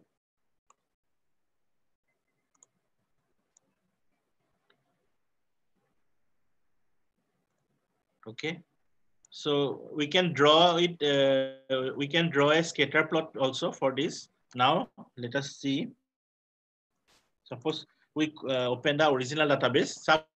Suppose I want to see the relationship between age and income. Okay, this is the age variable, this is the income variable. I want to see whether with the increase of age, income is also increases or not. I want to check it. Okay, so for that, I have to go to analyze, correlate. Okay, then bivariate. Then we have to select both the variables, age of the person, then income. Click OK. And this is the result. This is the result. So what is the correlation between these two? It is negative. It shows a negative relationship between. You see, this is negative. Okay, that means if one increases, the other will decrease. So this gives us the relationship between two variables. Correlation gives us whether with the increase of one variable, the other variable is going to decrease or increase. Okay, so now let us talk about regression.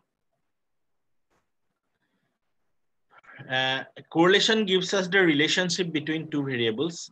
Regression gives us the strength of relationship between two variables. Okay, so suppose, actually Hazarika sir already told you about this thing. Suppose I have a regression model y equal to a plus bx, where y is the dependent variable and x is the independent variable. So we have to study how much this x depends on y. Sorry. We have to study how much this y depends on x, because y is the dependent variable and x is the independent variable. We have to check whether how much this y depends on x, how much these values of y are affected by the values of x. Suppose we have taken an example. Suppose we have taken dependent variable as systolic blood pressure and independent variable as diastolic blood pressure. Okay. So dependent variable is systolic blood pressure and independent variable is diastolic blood pressure. And these are A and B are constants. So we will always have the data on the dependent variable and independent variable. Always we will have the on dependent variable and independent variable. And by using the regression analysis, we have to estimate the values of A and B. Okay. We have to, these are the, this is called the unknown constants. Okay. We have to estimate the values of A and B by using regression model. It is usually used least square method or maximum likelihood method. By using this method, we have to find the values of A and B. This is not given, this is unknown. But what we have given to us, systolic blood pressure and diastolic blood pressure, these two values are given to us, and we have to estimate the values of A and B by using the regression model. Okay. Now we have considered what is our dependent variable. Systolic blood pressure is our dependent variable, and diastolic blood pressure is our independent variable. So we have to do a regression model by using systolic blood pressure and diastolic blood pressure. So this is the model, this is the data. So this is the dependent variable. Systolic blood pressure is the dependent variable, and diastolic blood pressure is the independent variable.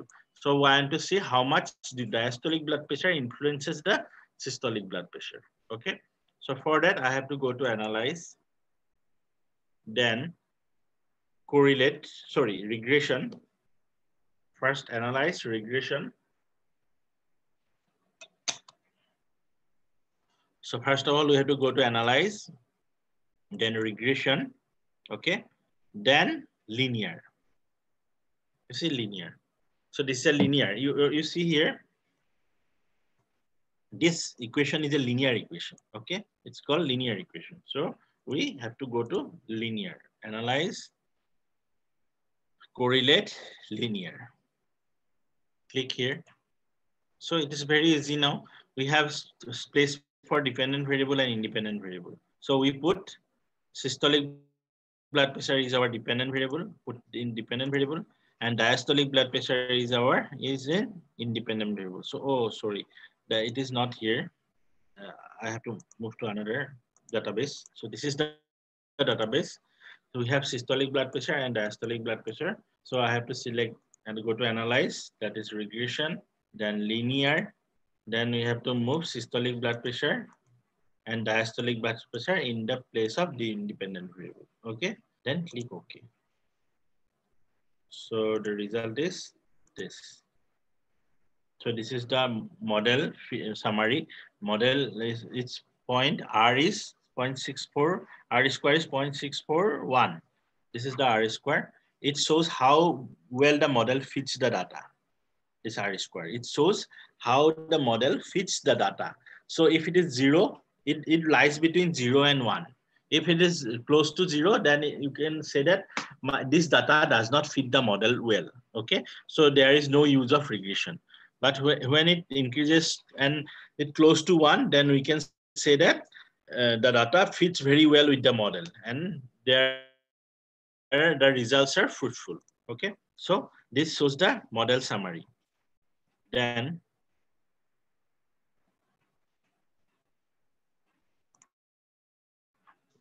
Then by using the ANOVA also, we can test whether the data fits the model well or not. We can study the fitting of the model. So its significant p-value is 0.005. So that means the model fits well with the data.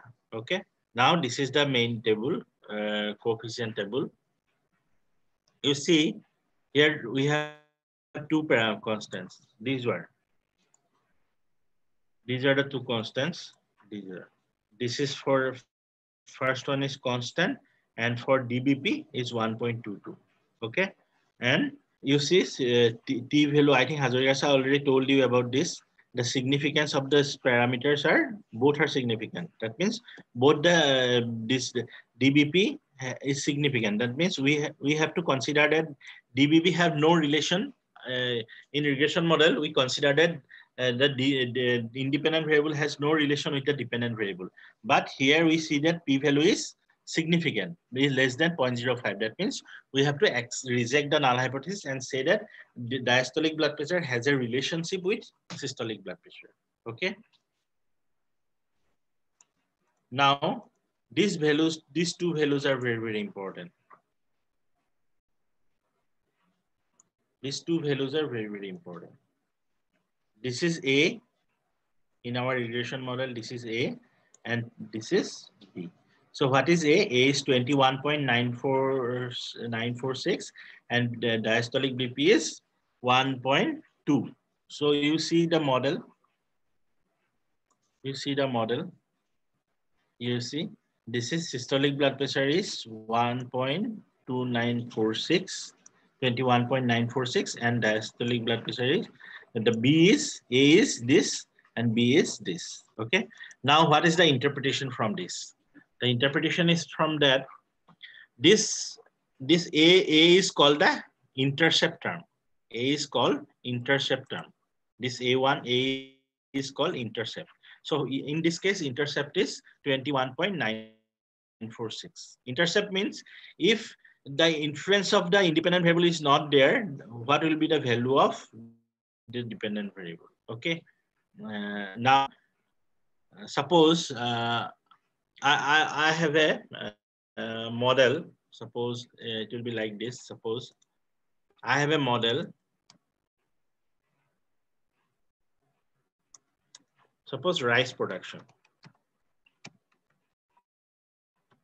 Okay, equal to A plus B into, suppose, rainfall.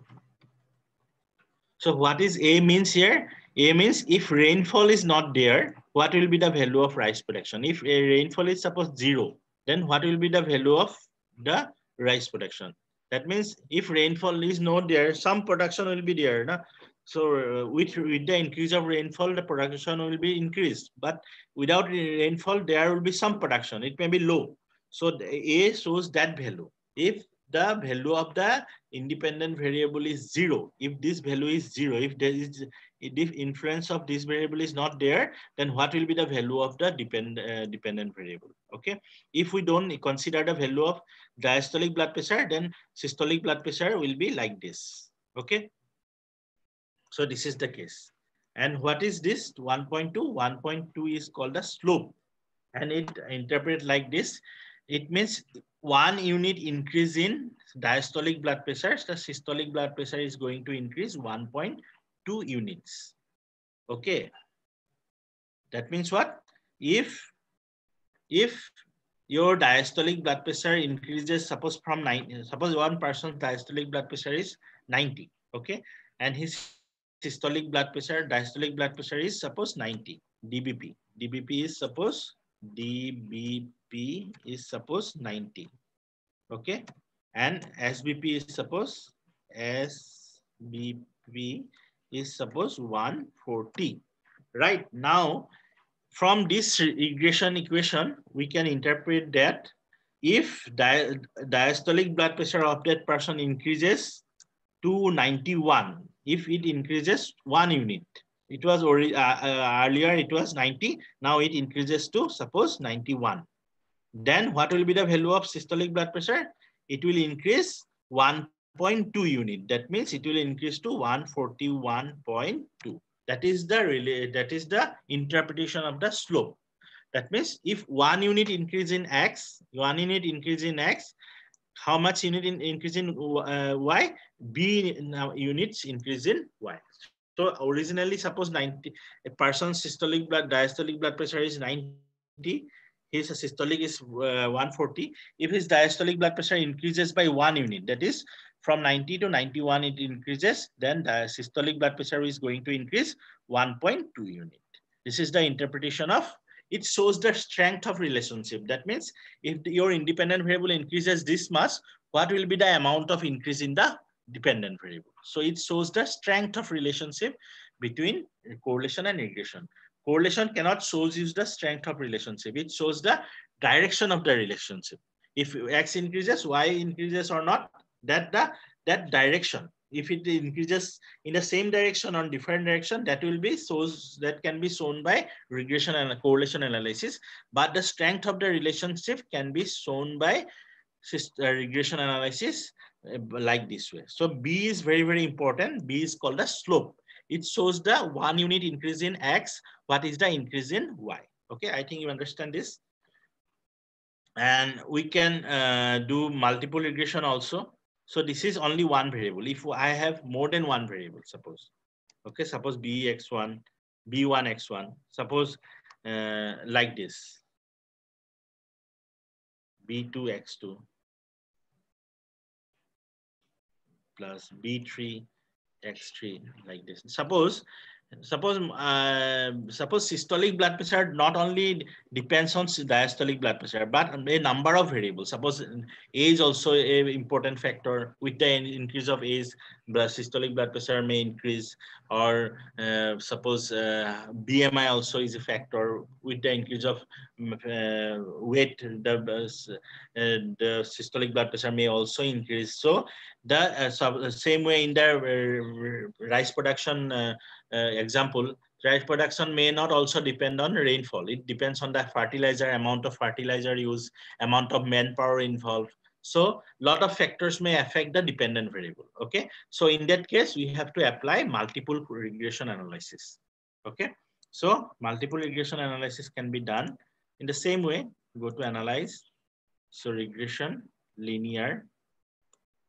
Okay, so suppose I want to see what is the relationship between SBI as a dependent variable. No, this is not the, this cannot be used because this is a binary variable. Now we have created a binary variable whether a person is having ESB, systolic blood pressure or not. This variable cannot be used as a dependent variable. So you see, this is the variable, and this has only two categories, 0 and 1. We need this variable, which has the continuous variable. Okay, so for binary variable, we have logistic regression. If we want to use this variable as a dependent variable, then we cannot apply simple regression, multiple linear regression model. We have to go for logistic regression. I think Hazarika sir already told you about logistic regression. So if you have this type of continuous variables, then you have to go for multiple regression analysis.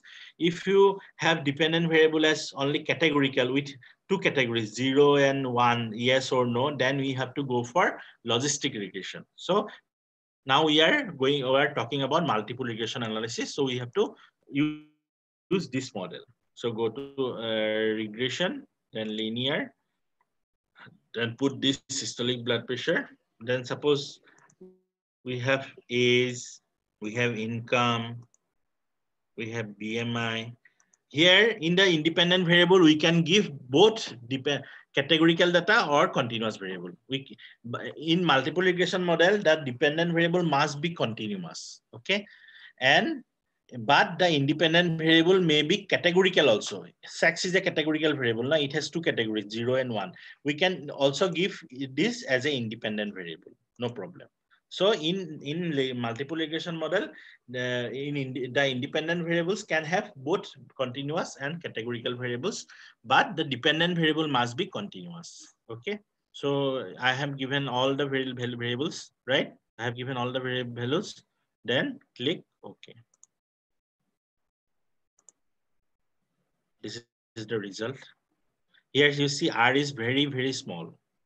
It's very close to 0. That means the model does not fit well. Here R square is very small. Okay, so the results are not very fruitful. So okay, R should be close to 1. R should be more, if it is better, if it is more than 80.8. So here you see R is very close, small. So it will not give us very good result. So you see also that here from the ANOVA, we got that the results are not significant. It's more than 0.05. That means our null hypothesis here that the model does not fit well with the data. But here you see we have to accept the null hypothesis that the model does not fit well with the data. Okay, you see this is not significant. Okay, now these are the beta values. Age of the respondent is 0.009. That means if your age increases by 1 unit, systolic blood pressure will increase by how many unit? 0.001, 0.009. That means suppose one person, his systolic blood pressure is 130, his age is 21 years. If it moves to 2 years, 1 unit increase, then his systolic blood pressure will be 130.0009. And same can be interpreted like this also. The others can be interpreted the same way also. But you from the T statistics, you see that these are not significant. That means this does not have any influence on the dependent variable. Okay. So this is the way you can do regression analysis. Now let us talk about categorical data analysis. Okay, so I have talked about correlation analysis and regression analysis. Now we have to go for categorical data analysis. Okay, so you see, we have in Excel in the first class, we have made a frequency table like this. This is a what 2 by 2 table. It has both rows and columns. In the rows we have education. In the columns we have gender. So these tables are called cross tables, 2 by 2 table, two-way table, or contingency table. Okay. This table is also called 4 by 2 table, 5 by 2 table. Why 5 by 2 table? Because it has 5 rows, 1, 2, 3, 4, 5. 5 rows and 2 columns. That's why it is called 5 by 2 table. It is called cross table, contingency, 5 by 2 contingency table. There are 5 rows and 2 columns. That's why it is called 5 by 2 tables. We can have 2 by 2 tables also with 2 rows and 2 columns. Okay. So for doing categorical analysis, we have to use this type of tables. Okay. So I'll show you how to make this type of tables in SPSS. Oh, for that, suppose I'll show you, this is a categorical variable. Systolic blood pressure is a categorical variable. It is a categorical variable. Okay. So it has 2 categories, 0 and 1. Now we have to use this categorical variable, this one. Okay. So go to, suppose I'll make a first 1 by 1 table. So systolic blood pressure, this one. Click OK. We have already shown how to make this type of table, a one-way table. So this is the one-way table. So there are, to tell how many people, 300 people. Out of that, how many people have the have SBP? 33 people. 11% people have systolic blood pressure. Okay. Suppose I want to know, out of this 33 people contains both male and female. Okay, it is the group of all the individuals. So 33 people contains both male and female. So I want to know how many males are infected from the disease and how many females are infected from the disease. So if I want to make the breakup, then I have to go for 2 by 2 table. For that, I have to go to analyze, then descriptive statistics, then cross steps. This is the cross step option. We have to use this cross step option. So I have to go to analyze, then descriptive statistics, then cross steps. Okay. So this window comes. Here you see we have a provision for rows and columns. So we have to select. So here you see, here we have in the column, we have given sex, gender. And in the rows, we have given education. Okay. So we have to specify which category we have to give in the rows and which category we have to give it in the columns, right? So you have to specify it. So suppose this is the categorical variable SBP. So I have given SBP to columns, okay? And suppose sex to rows. Click OK.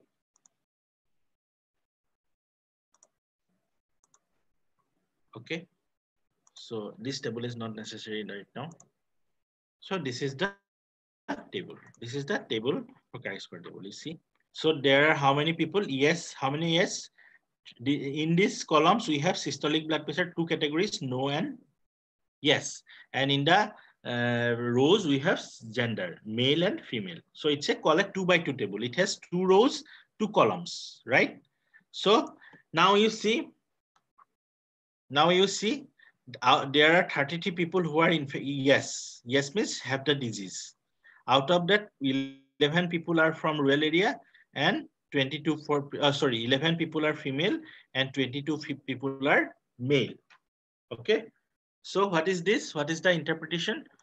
There are 33 people who are infected from the disease who are yes in this category. And out of this, 11 females are disease people and 22 females are disease people. Now, from this table, can you say which group is more infected from the disease? Can we say that? Which group is more infected from the disease? Which group?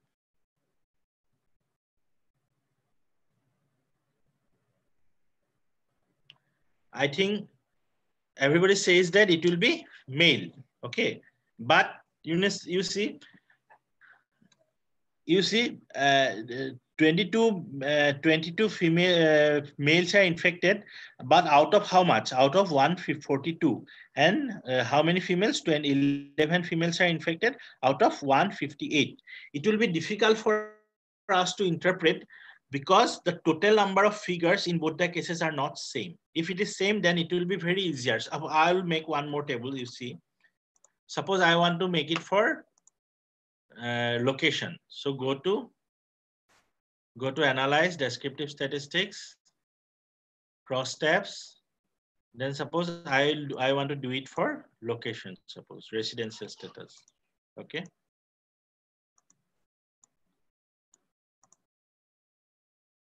Suppose this is the table. Now, which group is more infected from the disease? You can have a clear picture from this table. You very easily said that it is the rural people who are more infected because the number is more. But out of 228 people, okay, this 24 is coming from 228 people, and this 9 is coming from only 72. So it will be very, very difficult for us to say which group of people is more infected from the disease. If these two figures are same, if the denominators are same, if these two figures are same, then it will be very easy for us to say which group is infected. Okay, but this 9, the number of urban people is less, but it is coming from only 72 people, 9 people. Okay, and for rural people, there are more people in the rural area, but the total figure is also high. That's why we cannot say that which group is more infected from the disease. So to solve this situation, we have to use percentage. If I use percentage, then I can make both the denominators, these two figures, same. That means we can make them both 100. Total figure we can make at 100. So we should use percentage as a measure. So how to use percentage? You see, go to analyze, descriptive statistics, cross tabs, okay? Then this is already there. Then you have to go to sales. Then you see here, percentages are there. This is the percentage. So we have row percentage, we have column percentage. So I usually prefer to give row percentage. That will it is depends on the situation also, the type of the data.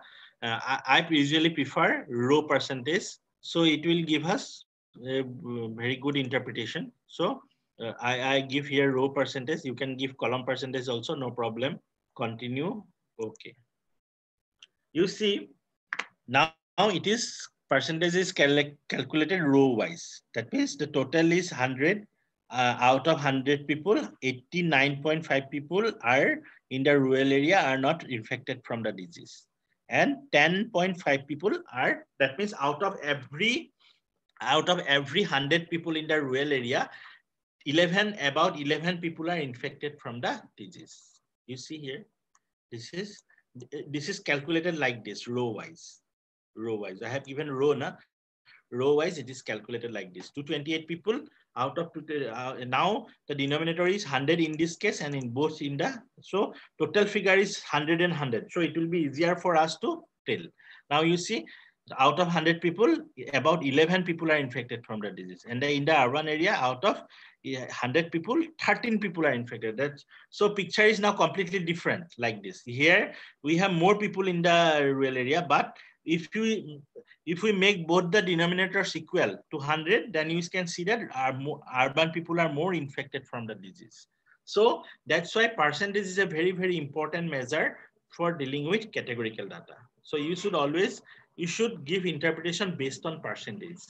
not based on the total figure, right? Now, go ahead. We have to go.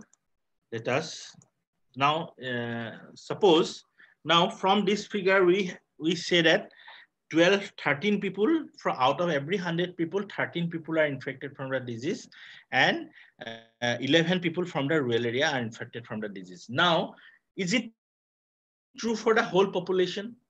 This is based on only 300 individuals. This result is we have observed this based on only 300 individuals.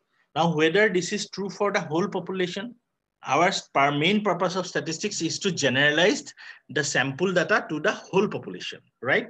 So our purpose is to generalize. So I have to generalize this by using statistical test. Now you see that there is a difference. That means more urban people are infected from the disease rather than the rural people. So what now we have to generalize it for the whole population, whether this result is true or not. And for that, we have to go for statistical test. And here the appropriate test is chi-square test of independence of attribute. Chi-square test of independence of attribute does not have much assumption like the parametric test. In parametric test, we learned that the data should follow normal distribution. But in this chi-square test of independent attribute, no such assumption is required. Okay, so actually chi-square test of Hazarika sir already told you the chi-square test of independence of attribute is used for categorical data. Okay, when both the variable are categorical, then we have to use chi-square test of independence. So what will be our null hypothesis here? Null hypothesis is that no relationship between location and there is no association. No, null means no association. Then, so what will be our null hypothesis? That no association between location and hypertension, blood pressure. That means whether a person is from rural area or urban area, it does not matter. His chances of having the disease is same. Okay, that will be our null hypothesis. That means whether we don't have any relationship between our location, place of residence, and this systolic blood pressure. So a person may be from rural area or urban area, it does not matter. Okay, so for that I have to go to analyze descriptive statistics, cross steps. Okay, so it is already there, residential status in the rows and as systolic blood pressure in the columns. You can give systolic blood pressure in rows also, no problem. You can give this also. There is no such restriction is there, but I prefer to give the study variable in the columns. My main study variable is systolic blood pressure. Na? So it will be, for me, it will be easier for me to interpret when I give the study variable, main focus variable in columns. Okay. So I find it easier to interpret. That's why I'm always giving my study variable, main variable in columns. Okay. You can give it in rows also, no problem. Okay, so I have given my main study variable is systolic blood pressure. I have given it in columns. So you have to go to statistic. Okay, then go to chi-square. Okay, click continue. Click OK. So this is the table and this is the chi-square value. So you have to check this one. This assumption is very important. This assumption, you see this assumption. You have to first check this. You see 0% cell have expected count less than 5. Okay, that means this cell frequency, that means all the, how many cell frequency are there? How many cells are there? 4 cells. This one, this one, this one, this one. There are 4 cells are there. And how many cells have less than, what is the percentage of cells that has count less than 5?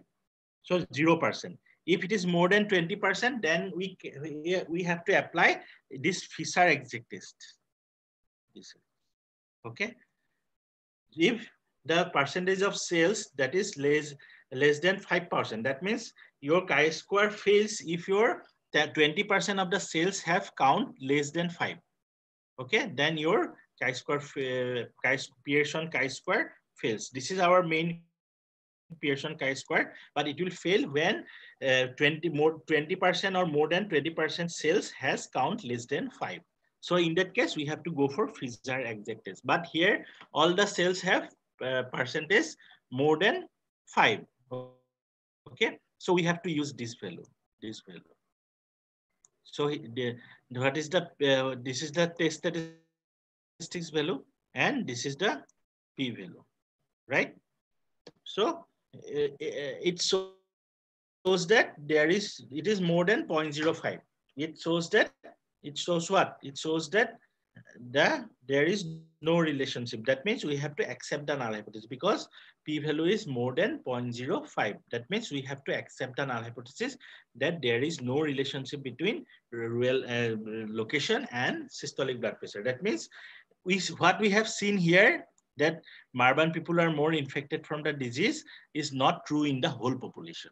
In that sample, it is observed that urban people are more infected, but in the whole, if we study the whole population, then we see that we'll find that both the groups have equal hypertension.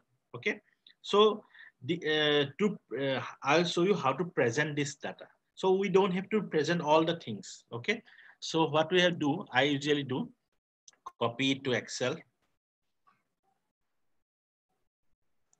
Copy it to Excel. Paste it here. Okay.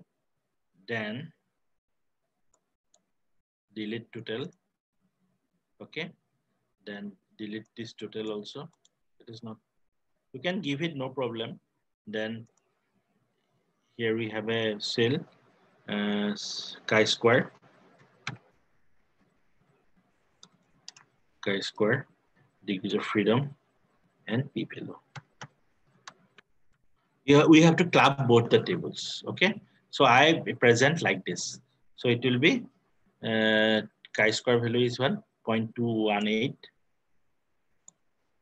0.218. Degree of freedom is always 1, and it is 0.6, 0.641. 0.641. Okay, then give the borders. Give the borders. Okay, so copy this. You can present like this also. You can have your own way of presenting the data. Don't give all the information. It will have a lot of questions then.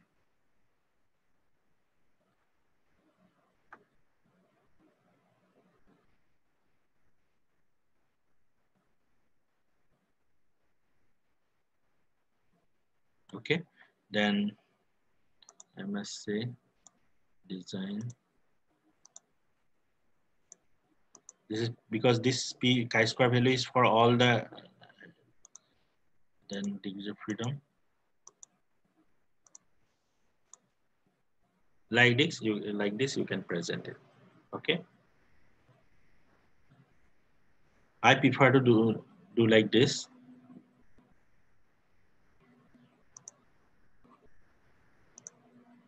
I prefer to do like this. I usually do. I copy this files to here. Copy these percentages to here. 5%, like this. Okay, so you by using this way you can present.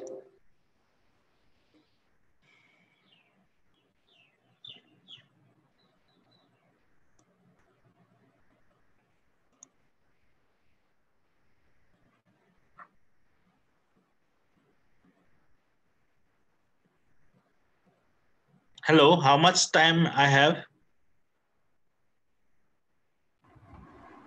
Sir, according to the schedule, it is already over. Yes, sir. That's why I'm asking. How much time you need?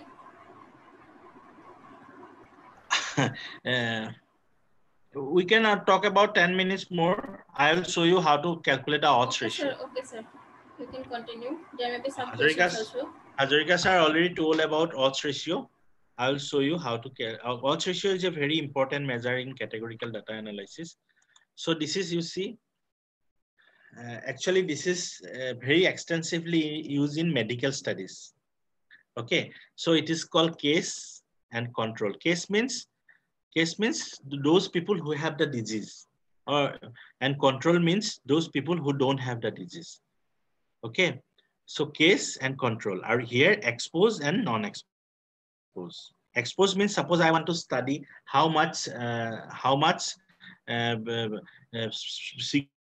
cigarette smoking is influenced by smoking. So my main variable is whether a person is having hypertension or not. Hypertension is yes means case.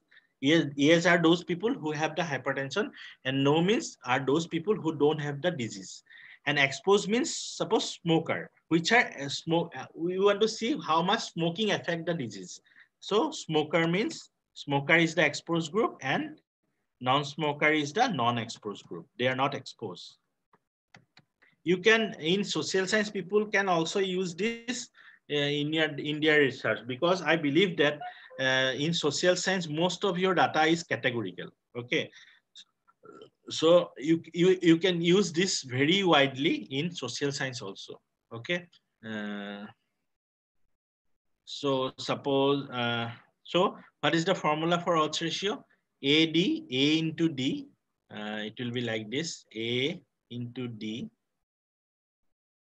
and B into divided by B into C. This is the formula. It's a very simple formula. It involves some probability theory also, but we are not going to discuss this. So this is the formula. Now let us calculate the odds ratio by using SPSS.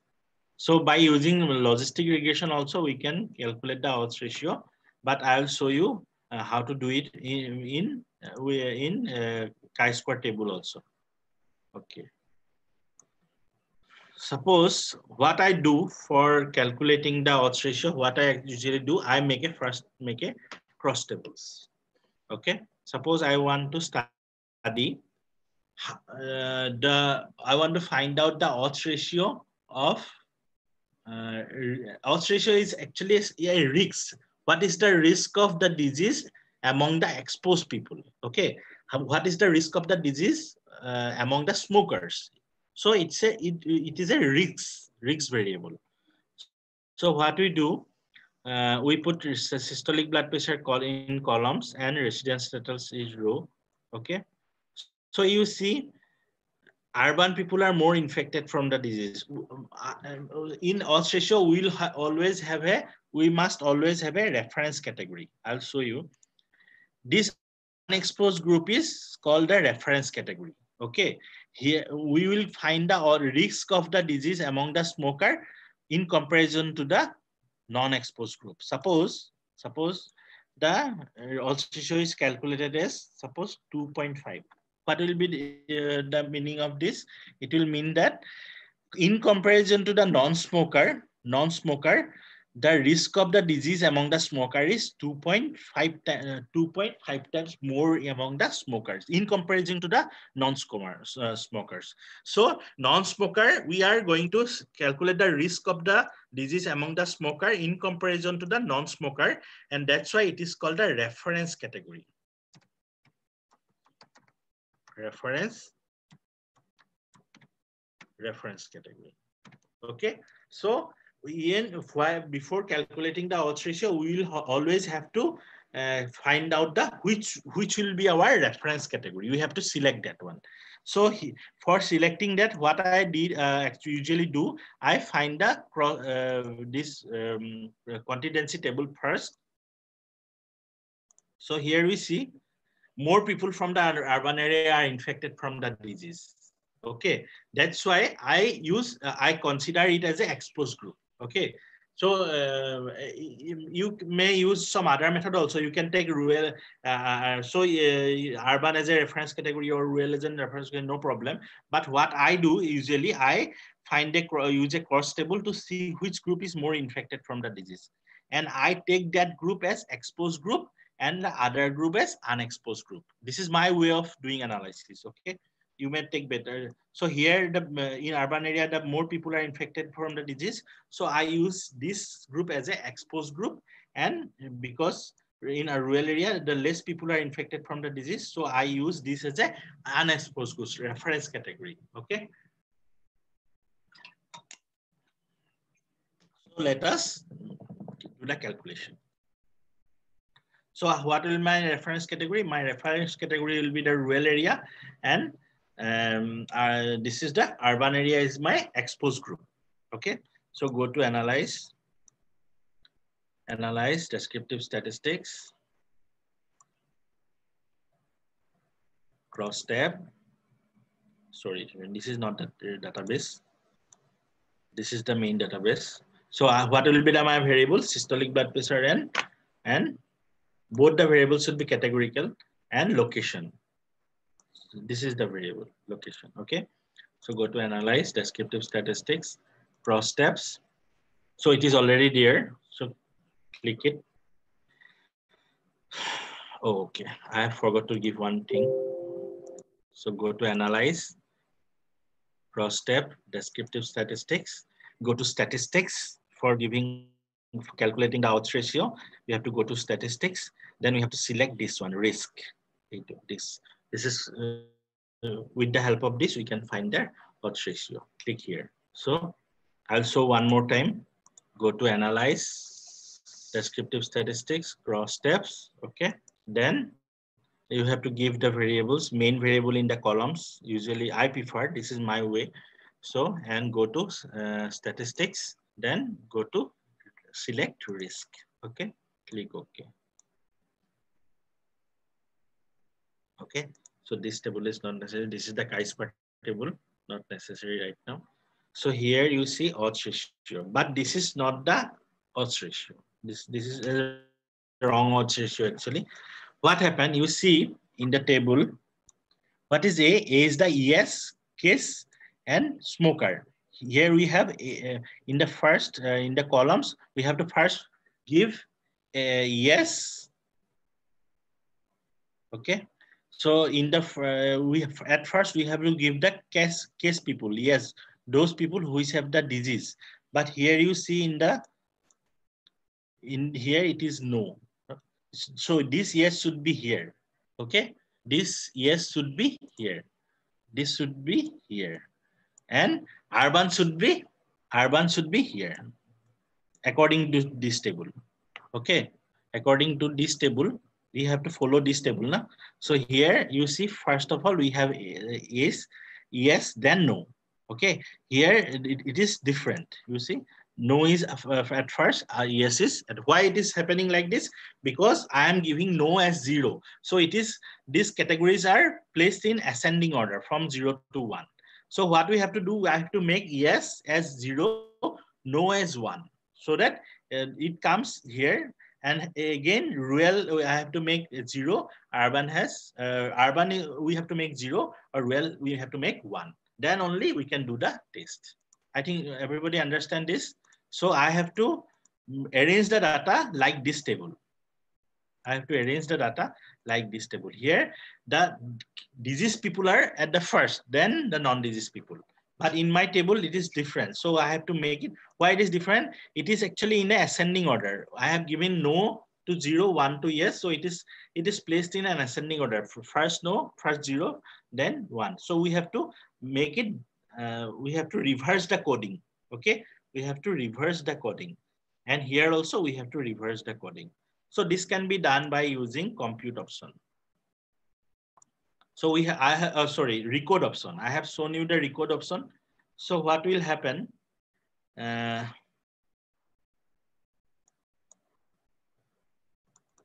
So you see, this is the systolic blood pressure variable. Here, 0 means no, 1 means yes. What now? What we are going to do? We make we have to reverse this coding. We have to make yes people as 0. This becomes 0 and this becomes 1. Okay. So what we have to do? We have to go to transform. Record. We can use both the variables. Record into same variable. Record into. Let us make it record into different variable. Okay. So the input variable is systolic blood pressure. We have to record this variable. Okay. and suppose new variable is SBP code. Here the code will be different. Okay, then change. So original variable is SBP and the new variable is suppose SBP code. This is the new variable where we are going to reverse our categories. Okay, then old and new values. So this to recode categorical variables, this option we have to use. To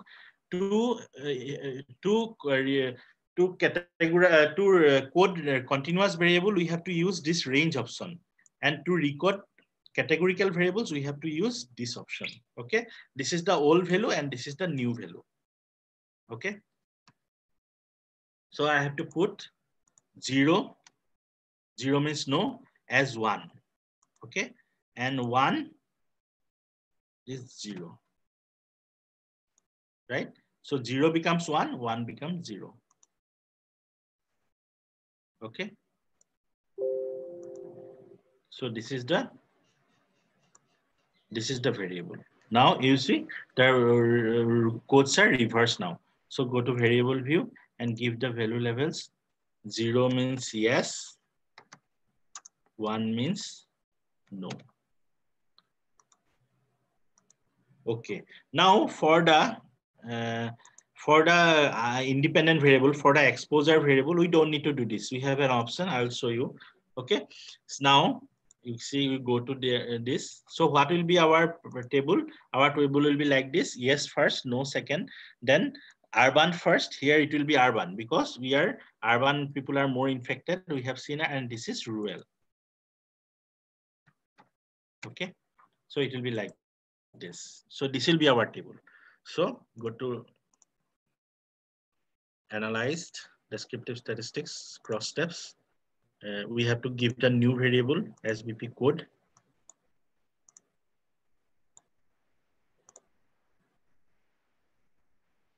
You see, now you see it is okay now. Yes, no, but urban should come here. Nah? Urban should come to this place, rural should go to this place. We don't need to code it. There is an option for rows. So go to this descriptive statistics, cross steps, then format, click format. So row order, here it is ascending. So rural is 0, so it comes first. Urban is 1, comes second. So we make it different. That we make it descending. Descending means the higher value will come first, lower value will come second. So I'll show you one more time. For rows, there is an option. Cross steps, go to format, make it row, make it descending. Okay, continue. Okay.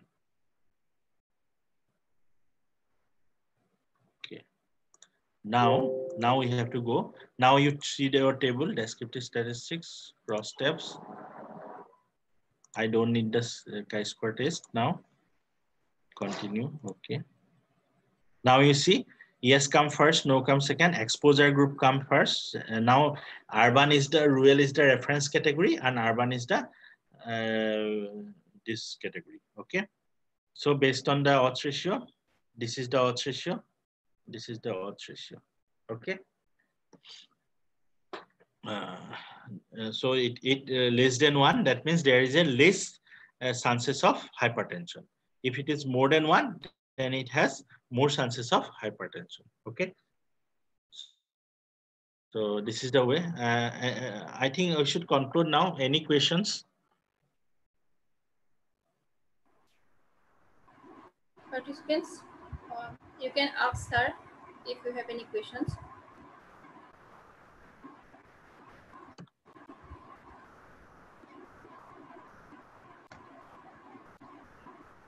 Question in the chat box.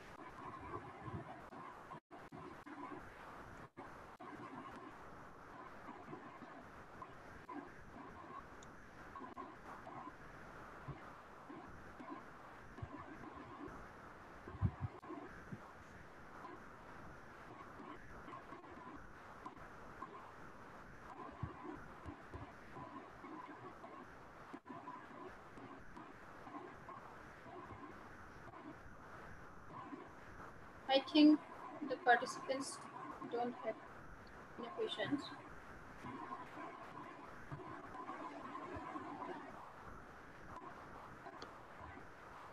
Okay, it's fine then.